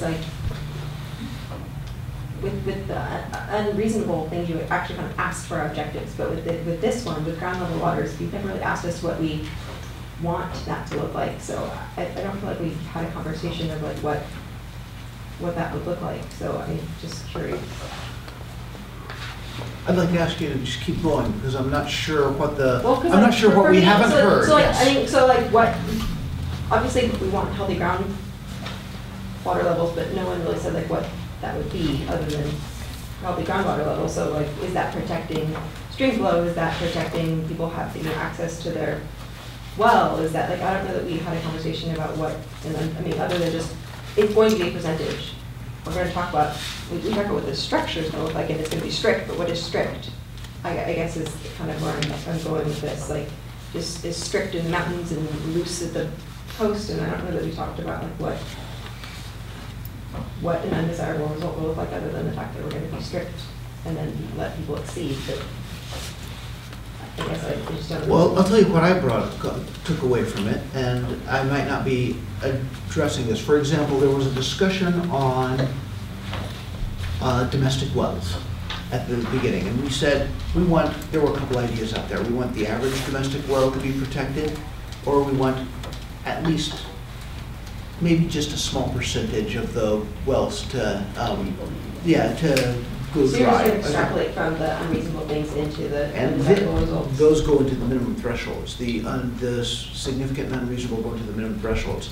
Then I heard a pretty good consensus that, we ought to have fairly high minimum thresholds and then allow some exceedances. So if I put those two together, I'm hearing we want a minimum threshold that pretty much protects most domestic wells. That's what we want. But we're going to allow some flexibility in the undesirable results, saying even though we have all these high minimum thresholds that protect all the domestic wells, because we're allowing some flexibility, some of them might end up going dry here, because we're allowing 15, 20% of them, something like that, exceedances. Does that make some sense of how I'm trying to connect all these things together now? Yeah, no, it's, like I said, it sounds like you're extrapolating from the original list. You're just going to craft it based on the things we created. The minimum thresholds have to be crafted on what is significant and unreasonable. Yeah, But if you've got other ideas on what you consider significant and unreasonable, No, we we would love talked- to hear them. We talked about it. I just don't want to only focus on wells. No, and when we get to, so next month, when we will talk about the streams in particular, and there'll be much focused discussion on that.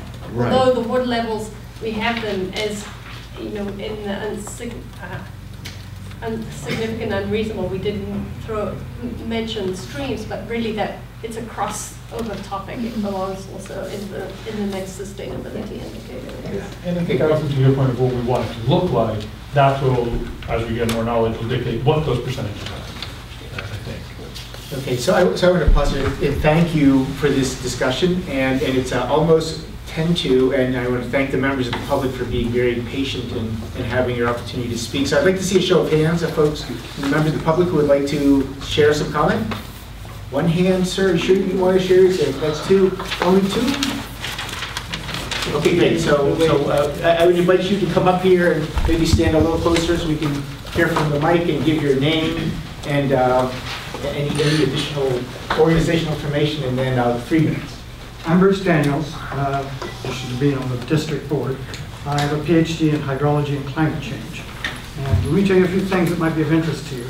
About 50 years ago, they did a study in Pajaro Valley, and in that 50 years, the solar intrusion has gone in about a mile, so 5,000 feet.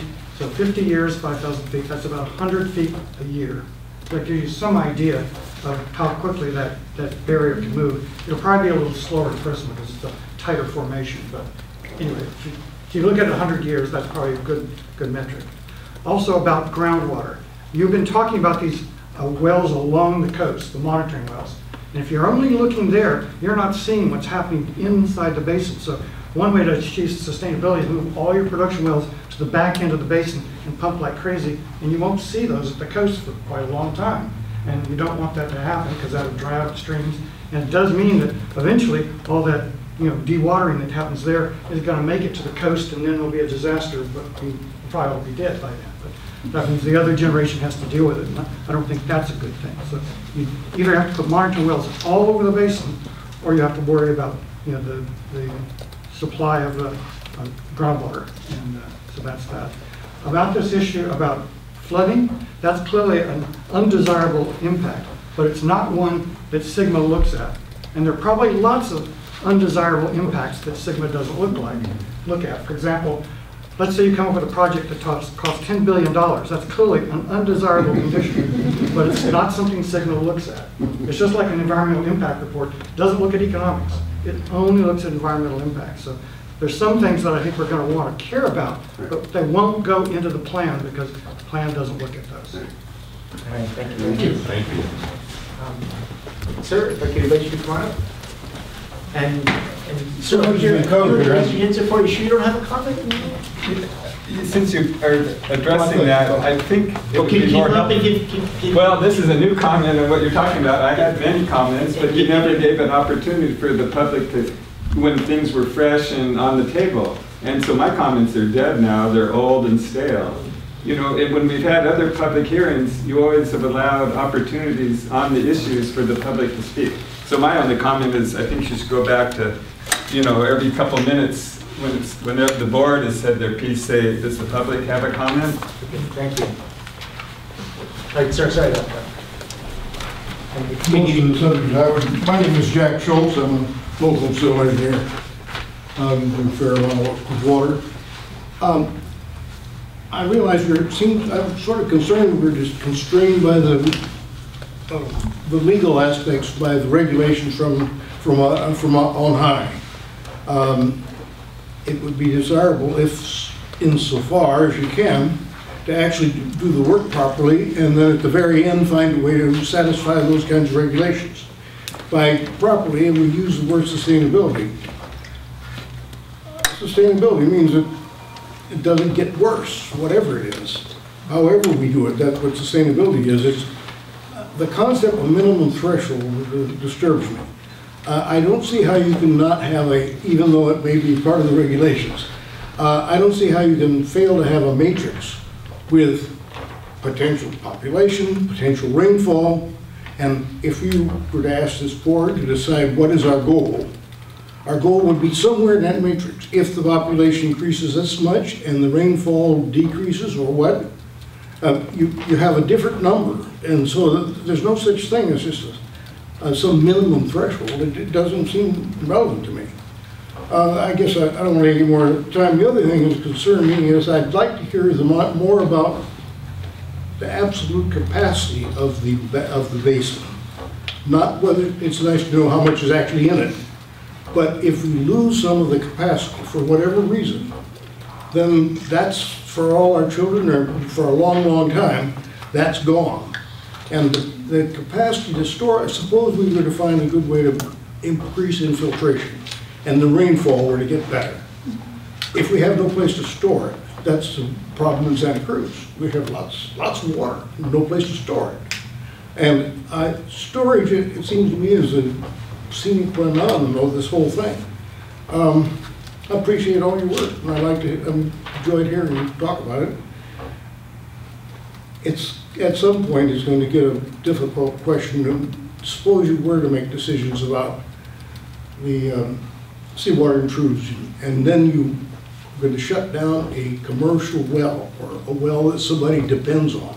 Who's going to pay for it, and how is the litigation going to be carried out? Unfortunately, that's not a technical question, but it's a very relevant one. I'm afraid you're going to come into that before long. How do you actually write a rule that you have any hope of enforcing without incredible costs? Well, thanks. Yeah. Thank you very much, members of the public. So we're going to wrap by looking ahead to our next meetings. So this again, we looked at earlier, it's the timeline, and just want to notice here that we're in this 6-month period, which is the develop and evaluation of preliminary criteria for sustainability indicators. So we have several more meetings really focused on that topic before we move more broadly into the groundwater modeling topic. And so our next meeting is meeting 5, and as we've mentioned before, we've been focusing on 3 of the sustainability indicators and thinking about significant unreasonable conditions and undesirable results. And we're going to do that for the next three. So water quality, stream flow, and land subsidence. And we may try to wrap back in our discussion of water storage, since we pushed that a little bit in sequence. And then, and after that, we'll be then, I guess, building on that work, and again, in the spirit of having things as a broader living process. I mean, we're going to try to build explicitly on the work that you've done moving forward. So, big picture, that's where we're going. Final comments from management team or executive team members on where we are before we wrap up? Thank you, everybody. Thank you. Really encouraged by what I heard tonight, just from the different comments and concerns. It's great. Great. And I would add one more comment as the facilitator. You know, you're a relatively new group. You're relying a lot upon a technical team and technical staff to help you along the way. And so the feedback you gave us today was certainly helpful in guiding us to be more supportive for the work you guys are doing. So, thanks. Okay, we are adjourned. Thank you, everybody.